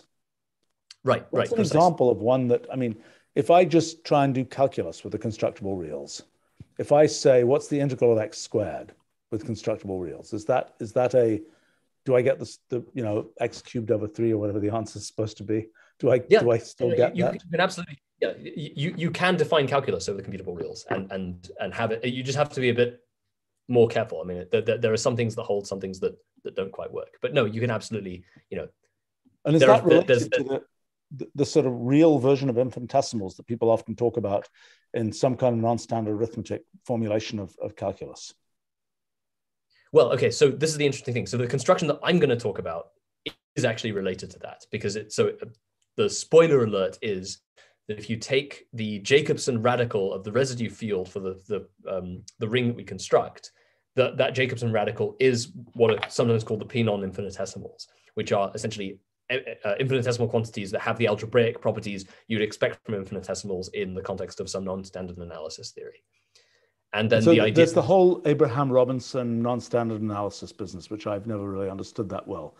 But so you're saying that is ultimately going to be related to the thing you're going to talk about. Yes, yeah. And so then the idea is that, in effect, so to really skip ahead, the idea is that if you start from a topos that's non-classical, right, in which the law of excluded middle does not hold, then you can define a subset of the reals such that, so you can define a subset of the reals x such that that x is not equal to 0. A subset of the reals such that x is not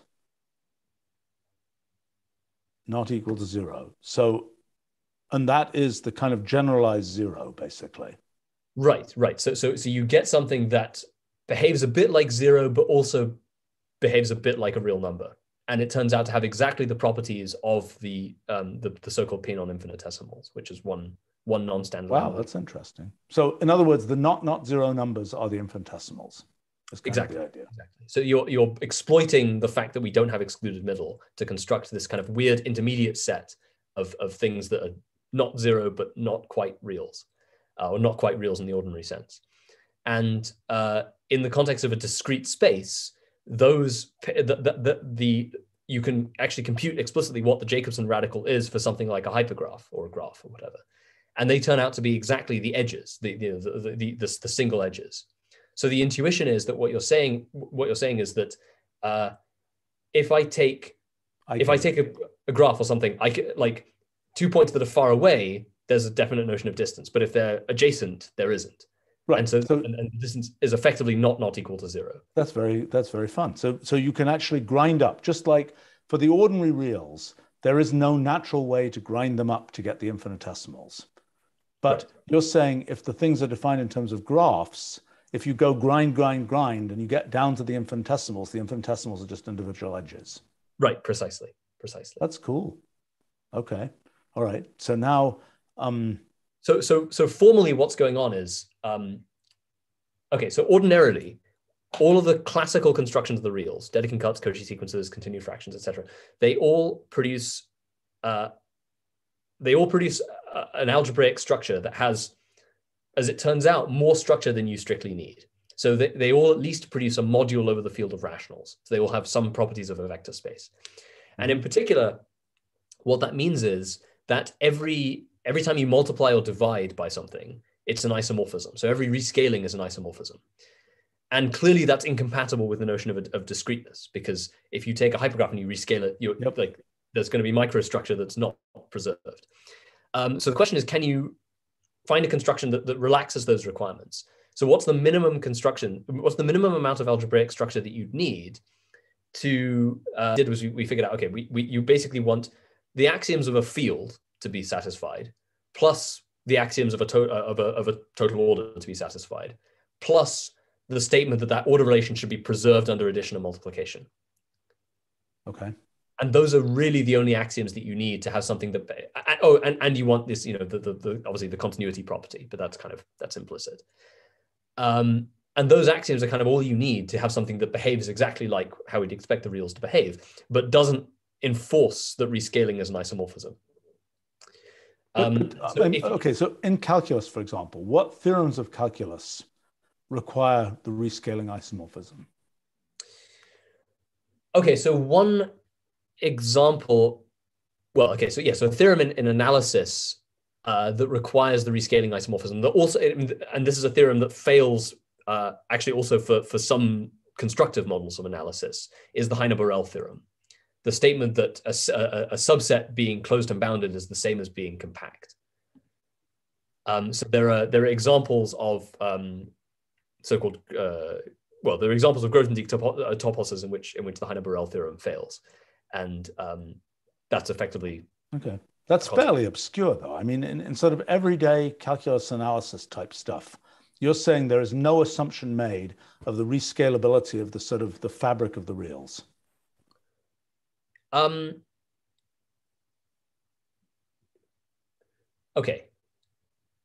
I'm saying something a little bit weaker than that, which is that there are ways you can formulate the standard notions of calculus and analysis so that you avoid that. In an ordinary analysis course, a bunch of the proofs will rely on things like the Heine-Borel theorem.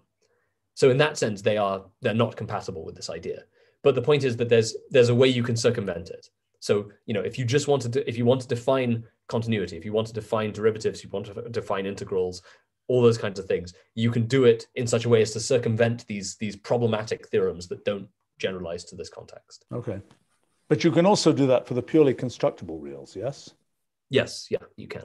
So, I mean, as it turns out, basically all the theorems that you could prove about the constructible reals, you can also prove in this other context. So but the things you're dealing with are bigger than the constructible reals. There's more of your things than there are constructible reals, correct? That is correct, but proof theoretically, they are identical. The same theorems you can prove about one, you could also prove about the other. So as soon as you remove the division rescale, well, you have a decidable theory for the reals anyway. I'm now confused. What does that mean? What is the relationship between the constructible reals and the reals without this division axiom? So, like I say, in the proof theoretic sense, they are the same. They have the same expressive power. You can express the same set of theorems. Okay. This is one model of constructible reals that has this nice property that it doesn't, it plays nicely with discrete spaces. Okay, I see. So in general, in the constructible reals, when you just have a Turing machine splitting out digits, there is no reason to think that that way of constructing reals will, for example, be civilized with respect to considering points on a graph or something. Right, exactly. But the point is so that what you're saying is you have a way of essentially, so one thing you could imagine is every Turing machine is a generator of a point. And you've got some kind of generator of points as well. But your generator of points generates points that have some relationship that might be like the relationship of a graph. Right, exactly. So what is your mechanism for generating points? So it's using essentially the one-sided, in the most general case, it's using the two-sided Dedekind cut construction. With Turing machines operating on feeding you, what is it? Let's see, what is it doing? It's saying, you're saying in general, there's a Turing machine, you can do the ordering tests for any rational number. Mm-hmm. And so you say you have a Turing machine, which is a thing into which ordering tests can be fed. Right. Okay. Do you actually have a picture of one of these creatures? Not one that's computationally generated, no. Okay. But you should be able to generate that, right? You should be able to just say, I want this machine that has this kind of property that is able to decide whether this rational number is bigger than or smaller than it. Right. It's just that implicitly it would require axiomatizing certain bits of Topos theory, which is a little bit scary, but I mean, it should be possible to do. Right. So did you, we're sort of course, we've gone beyond time here, but did you, were there like pictures that you were going to show? Of the methods yet. But yeah, I mean, sorry. Where does it go? So, okay, so you've got this thing, which is essentially a way of generating more civilized constructible reals, geometry-friendly constructible reals. Mm-hmm. And you're saying those are the obvious limit for, let's say, hypergraphs or something. And then you might ask, can we formulate the Einstein equations in terms of your kind of geometry-friendly constructible reals? Yeah, except that it's not, the whole point is that it's not a limit, right? That you're not, that the point is you could just take an arbitrary discrete structure, and the argument is you can equip it with a topology that, so long as it's constructed in the way that we define, will behave like the continuum would behave without you actually having to take any kind of limit. You can do it on a purely finite structure.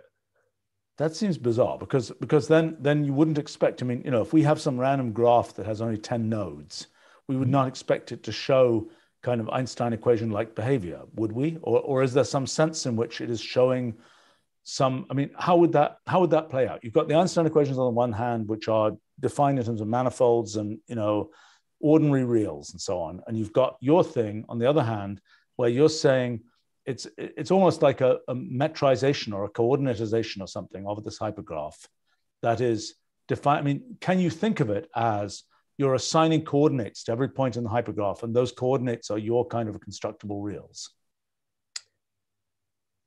In a sense, yes. I mean, so in the sense that if the coordinates you're assigning are really essentially Turing machines or Turing machine specifications, then yes, I mean, in a sense, you can think of that as being what you're doing. And so, yeah, I mean, the objective for this general direction is to get to the point where we can start defining, basically, we've now got to the point where we can define opens, we can define a locale, we can define, a frame of opens. The idea would be to get to the point where we can start defining, and we have preliminary definitions of what it means to be a derivative and what it means to be an integral over one of these spaces.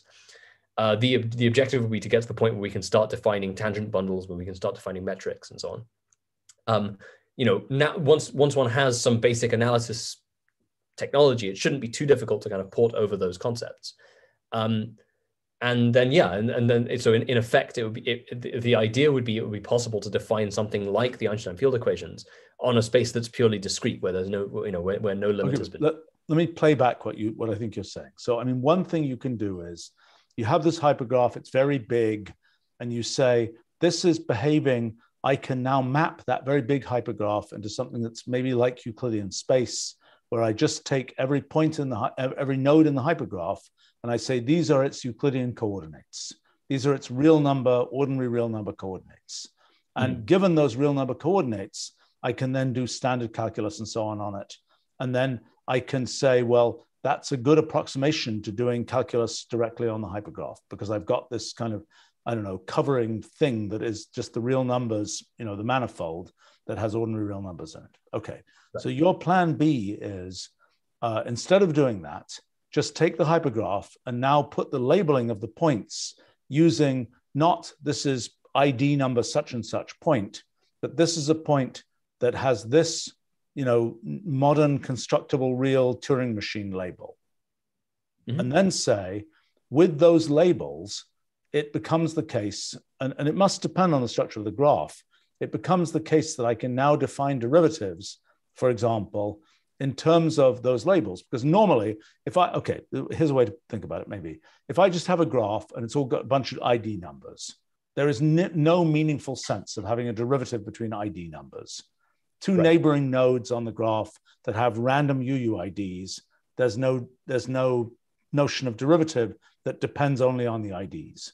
You're saying there exists a way of assigning IDs to the nodes in the graph so that just by knowing the ID numbers, you can define a derivative. You need to know nothing more. You need to know no information. Okay, so the goal in the kind of real numberification of the graph would be that you put the graph, you can assign essentially real coordinates to every node, and that then just knowing those real coordinates, you can do derivatives. You can know what the derivative between these 2 points is just by their real number coordinates, which you cannot do when it's UUIDs. But you're saying you can find a way, even for a finite graph, to assign IDs to every node so that the operations of calculus, for example, can be done with respect to those ID numbers. Mm-hmm. That's a good idea.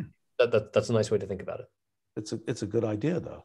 Okay. So presumably the assignment of those ID numbers must depend on the structure of the graph. Yeah. Well, in the sense that the structure of the graph determines the topology of the set that you're dealing with, in effect. Which then feeds back into the way that you actually assign those ID numbers and so on. Right. Exactly.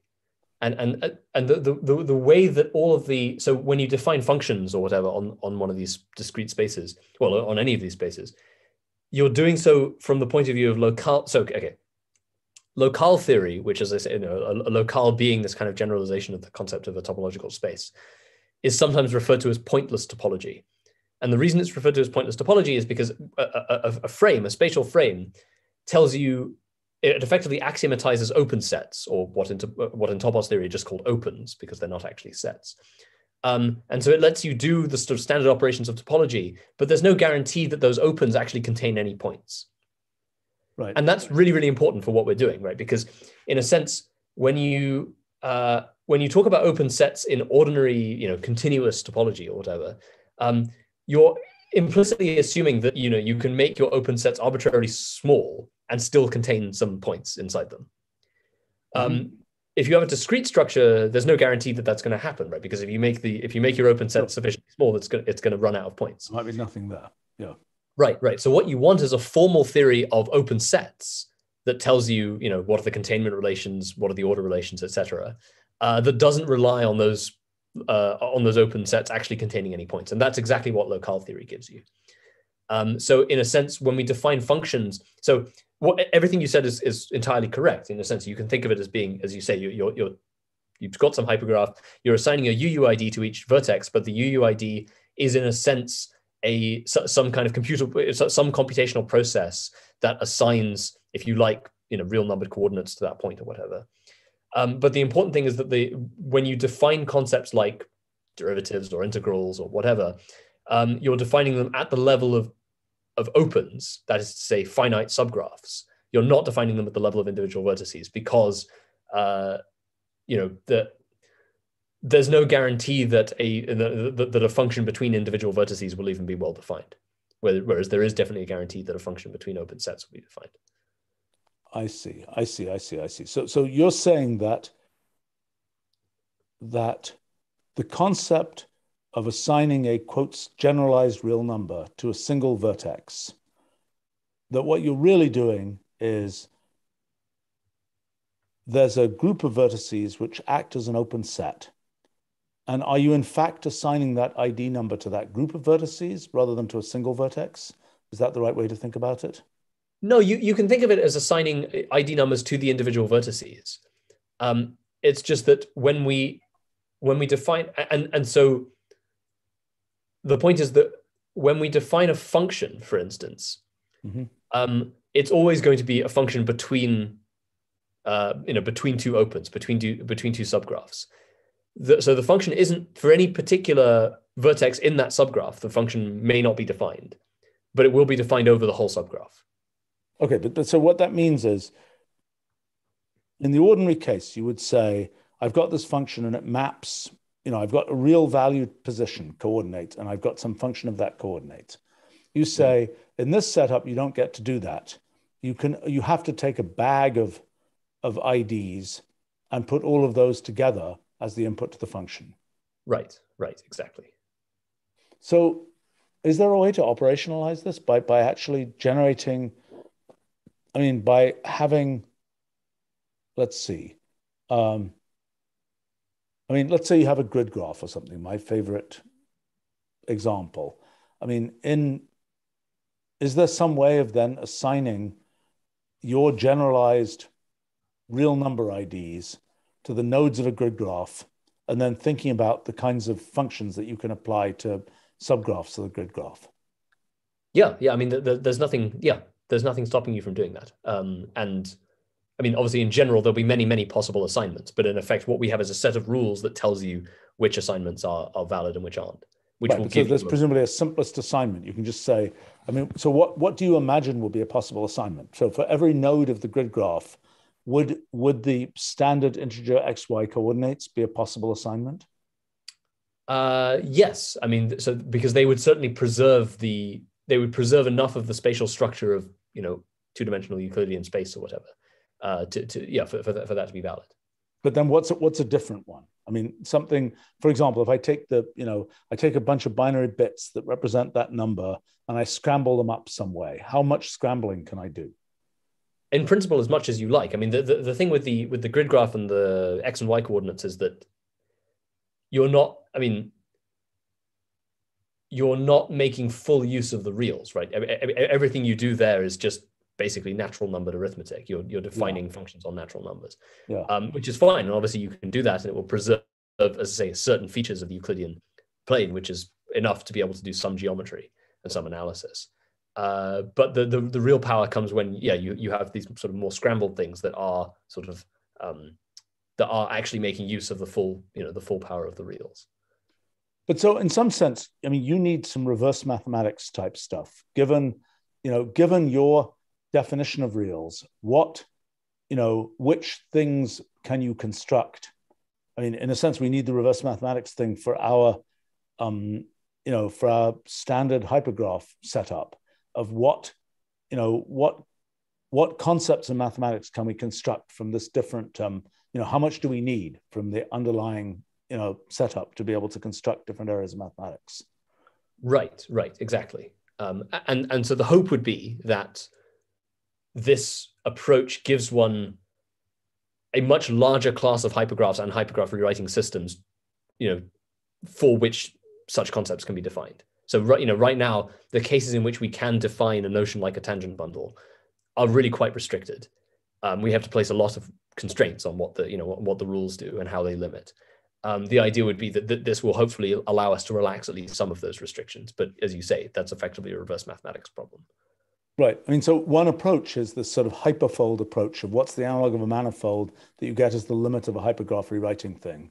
And what you're saying is, put the emphasis not on, I mean, so in that approach, it's like you take the limit of the hypergraph until you get it to the point where you can map it onto just ordinary real number mathematics.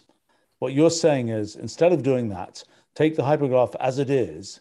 It's a hypergraph first type approach, and then have the mathematics reverse wrap around that.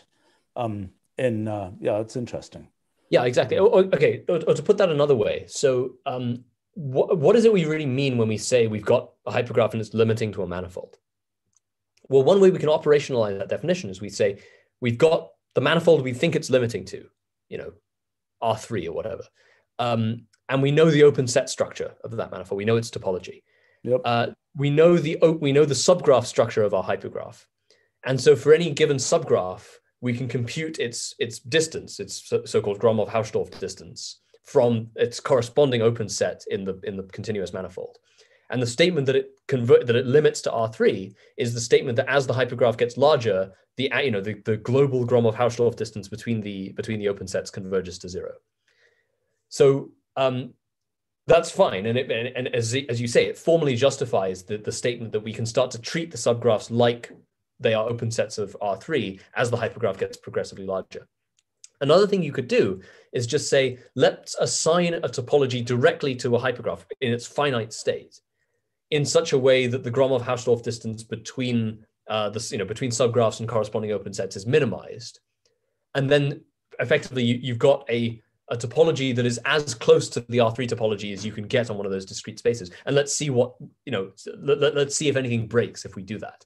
And the interesting thing is that a lot of the stuff you think might conceivably break doesn't, if you slightly relax at least this one property that you'd expect the real numbers to satisfy, which is this effectively this rescaling isomorphism.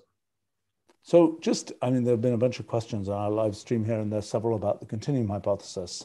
And I'm just curious to come back to that and ask the question for this setup where it's the mathematics that changes, the numbers are as they come out from the hypergraph, but you change the mathematics around them, so to speak. What is then the question? I mean, uncountability, for example, what does that turn into when it's a change the mathematics play rather than a change what's underneath play? I mean, so these notions still exist in this more general context, right? Because we can ask, does there exist, in any topos that has a natural, so MacLean gives you a way of constructing a natural number object in a kind of arbitrary topos, or more or less arbitrary topos. And so we can just ask, is there an isomorphism? Effectively, is there a bijective map from that natural number object to, for instance, the real number object that we've constructed by this procedure? And the answer is going to be no, in general. Now, the generalized reals that we produce in this way are still effectively a power object. They still have the property of being the power object of the natural number object. So we know that they're uncountable in that sense. And does that fact that they are the power object of the natural numbers, does that immediately imply the validity of the continuum hypothesis? No more than it does for ordinary classical mathematics, right? So we know that the cardinality of the continuum is 2 to the Aleph null. And the continuum hypothesis is effectively asking, is that the same as Aleph 1? So we can define an analog of Aleph 1 as being effectively the cardinal associated with the smallest object in the topos for which an isomorphism with the natural number object can't be constructed. And then the question is that object itself isomorphic to the real number object? But wait a minute, Aleph 1 is simply the cardinality of the reals, right? Well, no, that's what the continuum hypothesis is asking. We know the cardinality of the reals is 2 to the Aleph null, right? Because it's the power object of the naturals. Right.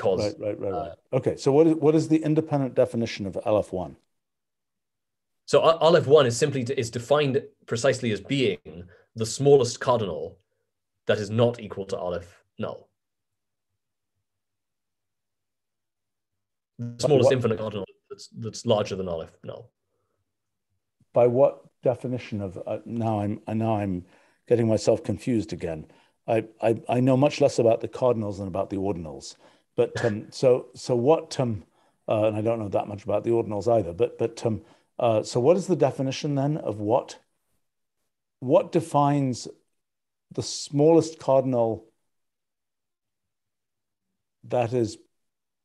So how do you define the smallest cardinal? What do you even mean by smallest cardinal? Right. Okay. So if you can construct a bijection, then between the corresponding sets, then we know the cardinals are equal. If you can force one set to be a subset of the other, then we know that the cardinal associated with the first is smaller than the cardinal associated with the second. Okay. Right. So the statement of the continuum hypothesis is that there does not exist an intermediate cardinal between Aleph null and 2 to the Aleph null. Right. So in other words, if I take the natural numbers and I take the power set of the natural numbers, that there shouldn't exist any set that has, whose cardinality is strictly between them. In other words, such that set is a subset of the power set of the naturals. Right. So the naturals are a subset of it. What you're saying, therefore, is that there are the constructible reals and there are the reals, and there's nothing in between them. Well, in the sense that the constructible reals have cardinality Aleph null, yes. Right, which they do. Yeah. But so that means, for example, that there's no junior version of the reals. In other words, as you turn down from the reals, you will immediately drop down to the constructible reals. Yeah, that's an interesting way to think about it. I mean,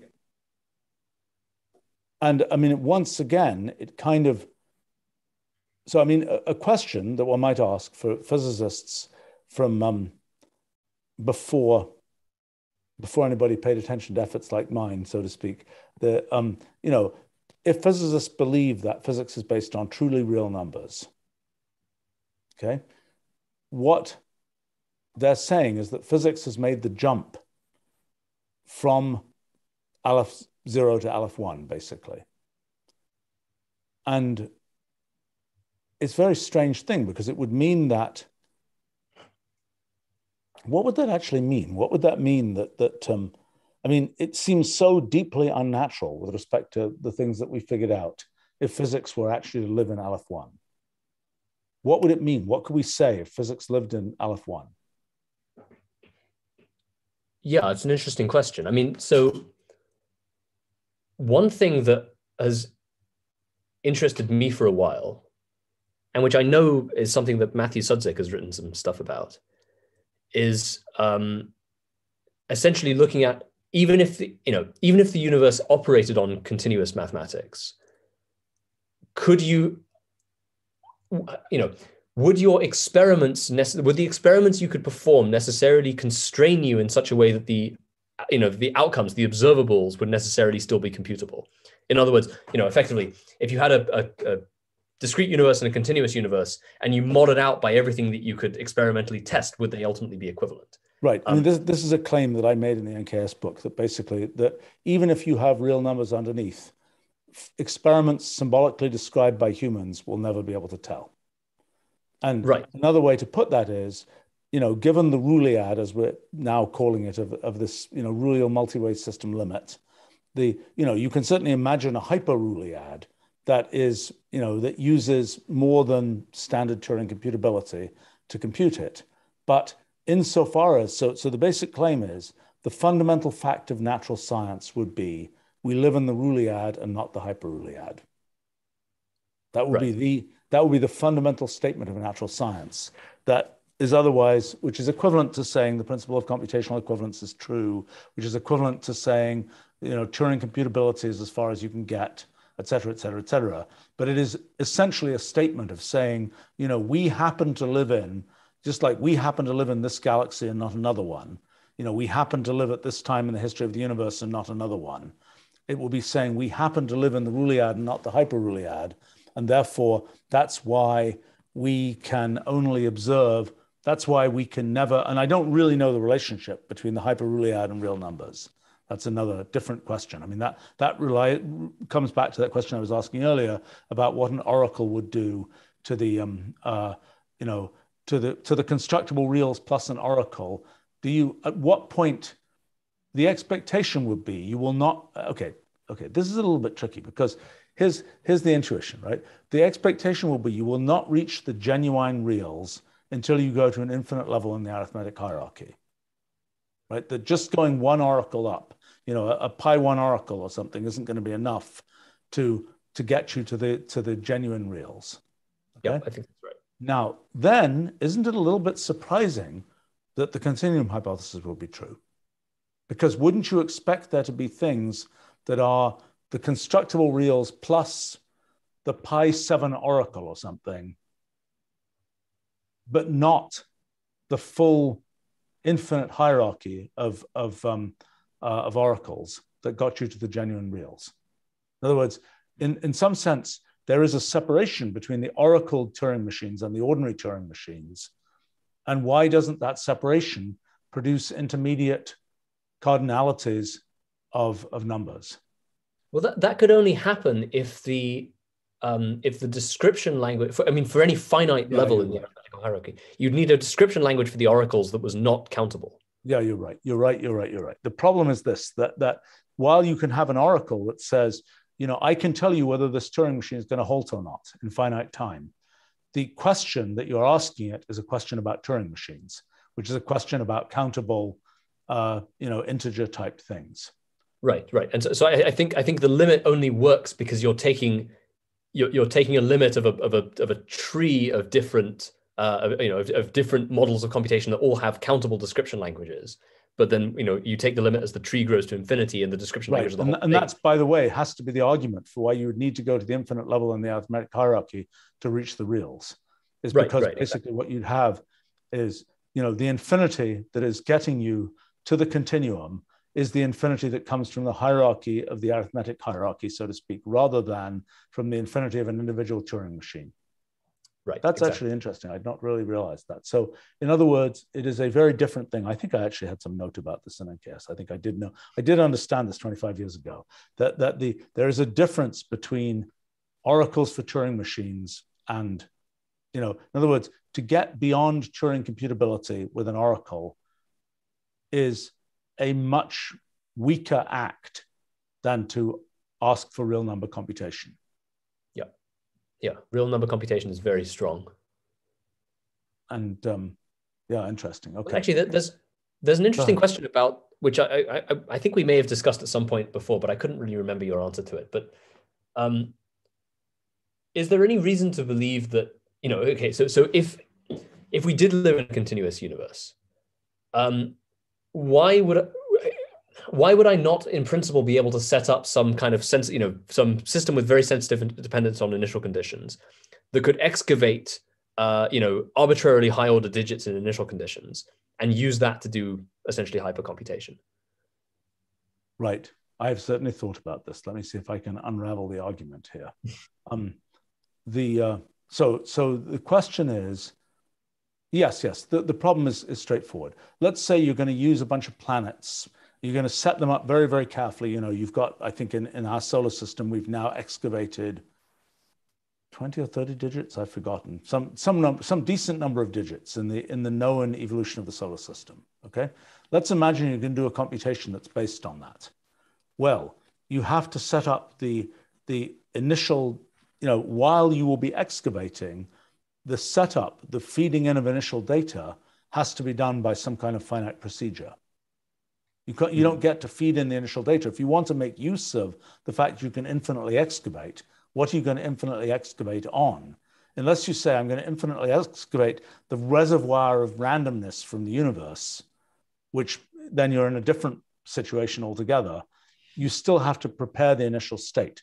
And so even though the actual process of planets going around and n-body problems and sensitive dependence on initial conditions and so on can be sensitive dependent on the initial conditions, if your initial conditions were still finitely set up, you're still back in the same box. But that is basically the same argument as the, you can't set up an experiment that, It is, yes, it's the same argument. Yeah, okay. It's the same argument. There's the sensitive dependence on initial conditions doesn't really get you anywhere. Yeah. Or at least the most it could in principle get you is sort of noise that you didn't yourself introduce. That's correct. So I mean, for our models, it's an interesting question whether, okay, actually it's something we have not thought about, okay? So the gravitational microscope that attempts to see below the continuum, version of space. We have thought about that in terms of, supercritical black holes and things like this. But I wonder if there's a time evolution version of that, in which basically you are, let's say in the, how would we notice? Well, here's how we would notice. Imagine, I mean, it's not something we can explicitly do right now, but imagine, here's the point. Imagine you have a bunch of solar systems and they are effectively excavating their initial data, and they're doing it really well. Here's the point. There will be only a finite set of possible solar system configurations. You might think, based on real numbers and based on the concept that the planets could be in arbitrary initial positions, that there would be an infinite set of configurations of the solar system, but there would not be, because in fact, it's a countable. There is a point at which those two different configurations of the initial configurations of the solar system have to be discretely different. And so there is no configuration in which, the planet Mars has a moon or something that, that in other words, there's a discrete jump. It's the same thing actually as, a theory of physics where, there are a discrete set of possible values of the electron mass or something, because there are discrete jumps between possible theories. But this is a space-time version of that, where we're saying there are discrete jumps between the possible configurations of the solar system because the initial data can't be defined in terms of an arbitrary real number. Well, so an obvious follow-on question then is, which I don't know whether this has been investigated in the context of conventional dynamical systems theory, is, what does, for instance, what does the Poincare, what happens to the Poincare recurrence time of a dynamical system as you progressively kind of discretize and coarse grain the the phase space? Yeah, it's a total mess. What happens with the real numbers is utterly different, because with real numbers you can have infinite recurrence times, right? With finite, with a discrete system, you cannot have an infinite recurrence time. And the question of what but the point I'm making is, so obviously we know with ergodicity that the recurrence time for any given, for any error epsilon will be finite for an ergodic dynamical system. But presumably that recurrence time as a function of epsilon will depend on discretization scale if you try to approximate, yes, if you discretize it. Definitely. And do we know, I mean, if anything is known, or if we can figure something out about that dependence, that would again give us in principle a way of doing at least not the whole cellular automaton is infinite precision. A small width of column of cells is like the analog of a finite precision number. And so what you're asking is, given that you look only at that column of cells, you're asking the question, what, as a function of the width of that column, that's your epsilon value, what can you say about the recurrence time for that column of cells as opposed to the recurrence time for the whole system? Yeah. I bet there's a note in NKS about that, but I don't remember what the answer is. Yes, I certainly have looked at things like that, although not quite. If that piece of dynamical systems theory is actually known in generality, that's a nice experimental prediction, right? Because it means that you could just basically, from like a simple gas in a box experiment, you can make deductions about bounds on the discretization scale. Yeah, except that you can't measure the Poincare recurrence time. Well, because not it's even close. Long, or? Because to know the Poincare recurrence time, you have to know the precise configuration of the gas. As soon as you're in the gas law limit, all of that's gone away. Fair enough. I mean, I think that there might be some more quantum mechanical version of that where you're looking at, because the recurrence time in quantum mechanics is more related to, that's a period that's related to energies and so on. But I think it's that's up. Are you using space filling curves? Are we using space filling curves? Not particularly, I think is the if you wanted to have your hypergraph coordinate system only use one real number per vertex, you could do that with space filling curves, I guess. But sure, it's like zip codes. right. You can go and you can snake through the graph how you want. Okay, let's see.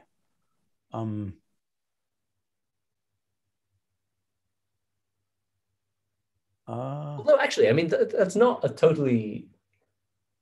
I don't think that's a totally uninteresting problem, right? So if you start looking at graph filling curves rather than space filling curves, sure. Is there a? Presumably the taxonomy of graph filling. That's otherwise known as Hamiltonian circuits.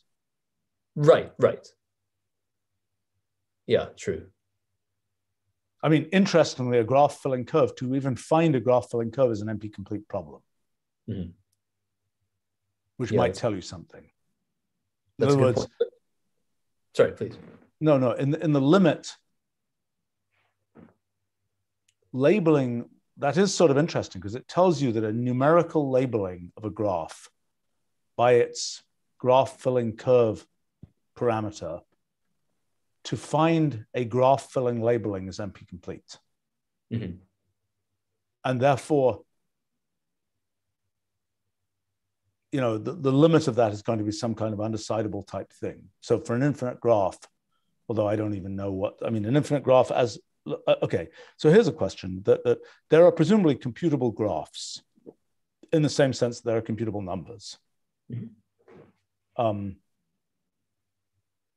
there are, graphons are a real number-like way of feeding into, they're essentially making the adjacency matrix as a real number function. But you can imagine, so I think, this question about the graph filling curve is going to wind up being a halting problem on the machine that generates the graph, if you were to have a computable graph generated that way. Mm-hmm. But I was thinking more in the sense of that gives you a generalization of the notion of a pairing function, but to domains where your topology is much more weird. Let me walk through that. So you're saying a pairing function takes, for example, a pair of numbers and packages them up as a single number. And it does that. You can think of that as a way of a space-filling curve that walks through the two-dimensional plane, right, picking up every pair of numbers, every coordinate position. So what you're saying is, yes, that's right. That would be it is a numericalization of a much more complicated space, which, by the way, is not that different from what you're doing, except it's a completely different approach. Right. It's an alternative numericalization of look, just as you can imagine, in some sense, to put a space-filling curve onto the graph is one thing you could do. You could also throw a space-filling net over the graph, which would be kind of like a two-dimensional. It's like give me my nodes in the graph in a one-dimensional ordering. Give me my nodes in the graph mapped onto a two-dimensional net. Mm-hmm. And that's both things might be possible. I think it's interesting because ordinarily one thinks of pairing functions as taking pairs of integers or triplets. No, I agree. It's like suddenly you can define pairing functions over 2.3 dimensional spaces, and it's kind of, I don't know. I think it's interesting. Okay, we should add that also to the list of projects for the next summer school. I need to. I'm just using low-tech paper here, but I'm graph pairing functions. Besides Curry-Howard-Lambeck isomorphism, Parmenides asks, what does type theory and category theory give us that topology doesn't? That's not my kind of question. Jonathan might have a comment on that. That sounds like a long topic. Xerxes may have a more sensible answer to that than I do. I don't know. Over here, it depends. On one hand, there's a whole philosophical thing to it. On the other hand, there's a whole foundational aspect of mathematics itself. So there are many ways you can think of formalizing mathematics. And it's not just about Curry-Howard type. It's really about if one wants to take a constructivist approach to mathematics, then type theory is not even a theory, but it is more a kind of framework within which, and there are in fact many type theories. It's not just one type theory. It's a framework for giving kind of a quote unquote reference frames of axioms through which you build universes of mathematics. And through that, one gains the understanding that mathematics was never meant to be thought of as some kind of a prior fixed universal axiomatization, but you have these alternative schemas in which you can translate from one to another. And this whole machinery of type theory opens that window and the tools to do it and see it that way. So in a sense, it's giving you a different way to look at the foundations of mathematics itself. Although it would be said that you can pick different axiom systems and still, in principle, you can pick different axiom systems for the integers, for arithmetic, and still get the integers. So that's like different reference frames for. Right. But you're doing that as different type theories now. So what is a type theory? It's not really a theory. It's actually just a Lego kit. It's a set of construction tools. And within that, you're defining constructors by way of the kind of building blocks, the initial inference rules, axioms, etc. You're building everything as some kind of composite types. So this is really the machine code of all of what one would assume, or in the past assume that mathematics just started from axioms. This is the machine code of all that. But an alternative way to put it is, one point of view is there's some initial sort of protoplasm of mathematics, and the axiom systems are carving out particular cookie-cuttered areas that satisfy certain constraints. That's one model of how you make mathematics. Another model that you're attributing to type theory is that you instead build up from your Lego construction kit, types and types, dependent types and all this kind of thing, where you're building things up from the construction kit rather than cookie cuttering by constraints out of the protoplasm, so to speak. Is that a reasonable way to think about it? Yeah, that's right. But of course, there's a kind of slight circularity also, in the sense that whether one really wants to assume that this protoplasm, the cut pieces of the protoplasm are to be thought of as fundamental A given, or one should think that through the Legos, you can actually look at all possible such cut pieces. And right. and maybe in the sense that we describe our things, literally you should look at all possible cases, which meaning that all possible universes. Yeah, but you see, I think what's gonna clinch things is is humans being in this loop, because in the end, this protoplasm thing is not a human accessible thing, in the same way that the real number, that a potential Aleph-1 physics is not a human accessible thing. Right. And in a way, that's very much related to the question of whether all this is being seen from the outside or from the inside. That's true. That's true. I mean, if the humans are, interesting. In terms of an actual answer to that particular question, though, so topology, conventional topology only tells you, essentially, only gives you information at the level of, which maps are homotopically equivalent, which paths are homotopically equivalent, which spaces are homotopically equivalent, etc. Type theory and category theory give you a finer grained version of a way of thinking about those equivalences. So if you look at the homotopy category of top, the category of topological spaces, that's got the same object set as top. So every object is still a topological space, but now the morphisms are no longer continuous maps. The morphisms are homotopy classes of continuous maps. And so the homotopy category is giving you strictly more information than ordinary topology would give you, because it's telling you exactly how how this homotopy equivalence relation is being constructed in terms of equivalence classes of maps. The homotopy type then takes you even further. So now every term in the homotopy type is a topological space, and then there's an explicit deduction rule that lets you construct the sets of homotopy equivalences. So in a sense, category theory is making mathematically explicit what ordinary topology is keeping implicit, and type theory, and the theory of homotopy types in particular, is making computationally explicit what ordinary topology sort of treats as being implicit. Sorry, just for that. On that particular. Well, there's more to say about that, I think. And okay, we really need to wrap up, but I'm just going to look at Memes is asking, is it possible to use a sheaf to help us make sense of combinators? I have no comment because I don't know about sheaves. Anybody who knows about sheaves want to comment on that? Well, I mean, it's trivial to make. So any combinatory logic deduction forms a pre-sheaf. I don't know the conditions that would need to be required. I don't know what the sheaf condition would enforce on that combinatory logic deduction. But it should be some kind of gluing, but what does that mean here, right?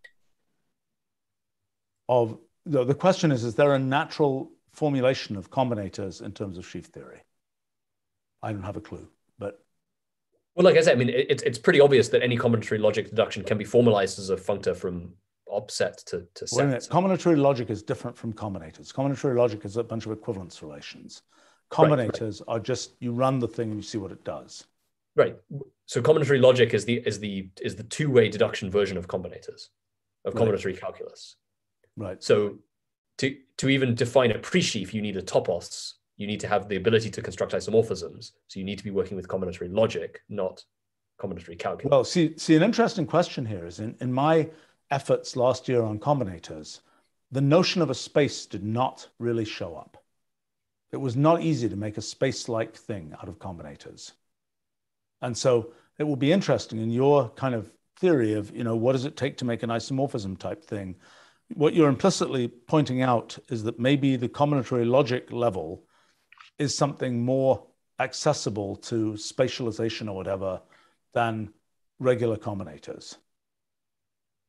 Right. I mean, in the sense that passing from a combinatory calculus to a combinatory logic is the analog of a localization procedure in homotopy theory. I see. So I see that's doing, by localization procedure, you mean this thing you were describing earlier about taking equivalence classes of I see. Right. So, so then the deductions that would otherwise be one way now become two way. So in effect, if you think of it in a category theoretic sense, you're taking morphisms and you're making them into isomorphisms. So the way that you would the way you'd get a topos structure is by having some procedure that lets you essentially convert from a combinatory calculus to a combinatory logic, which, for instance, is what find combinator proof does. But then explain that comment. Wait. What does find combinator proof do? It's so okay. There's a way to prove implicative theorems using an equational theorem proving system, right? That's what find equational proof does when it proves stuff using in full predicate logic. Okay. Yep. So find combinator proof, if it's given a combinatory calculus rather than a combinatory logic, will do that operation. It will convert the implicative form of the combinator rules into something that's effectively equational, and then do the theorem proving over that. And that you can think of as being analogous to a localization procedure, as being the analog of modding out by homotopy equivalence. So what this is basically telling us is, when we look not at individual combinators, but at whole ensembles of combinators, that is where we get a spatial structure. Mm-hmm. Interesting. Well, I missed that, I think, in my efforts on combinators last year. Good thought. Okay, we need to wrap up, but I'm just noticing one more comment here that I can't resist looking at.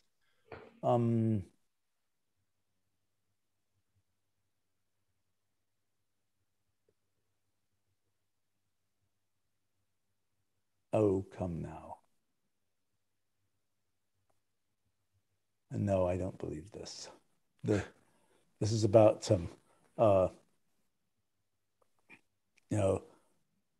the proof that a proof from things to do with the orbit of Mercury, that space isn't discrete. Not a chance.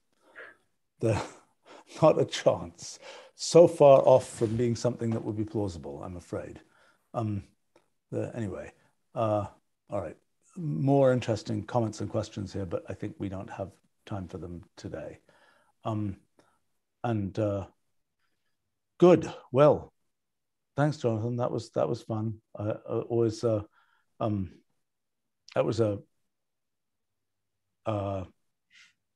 fast-paced tour of where we almost reach reality or the reals or something.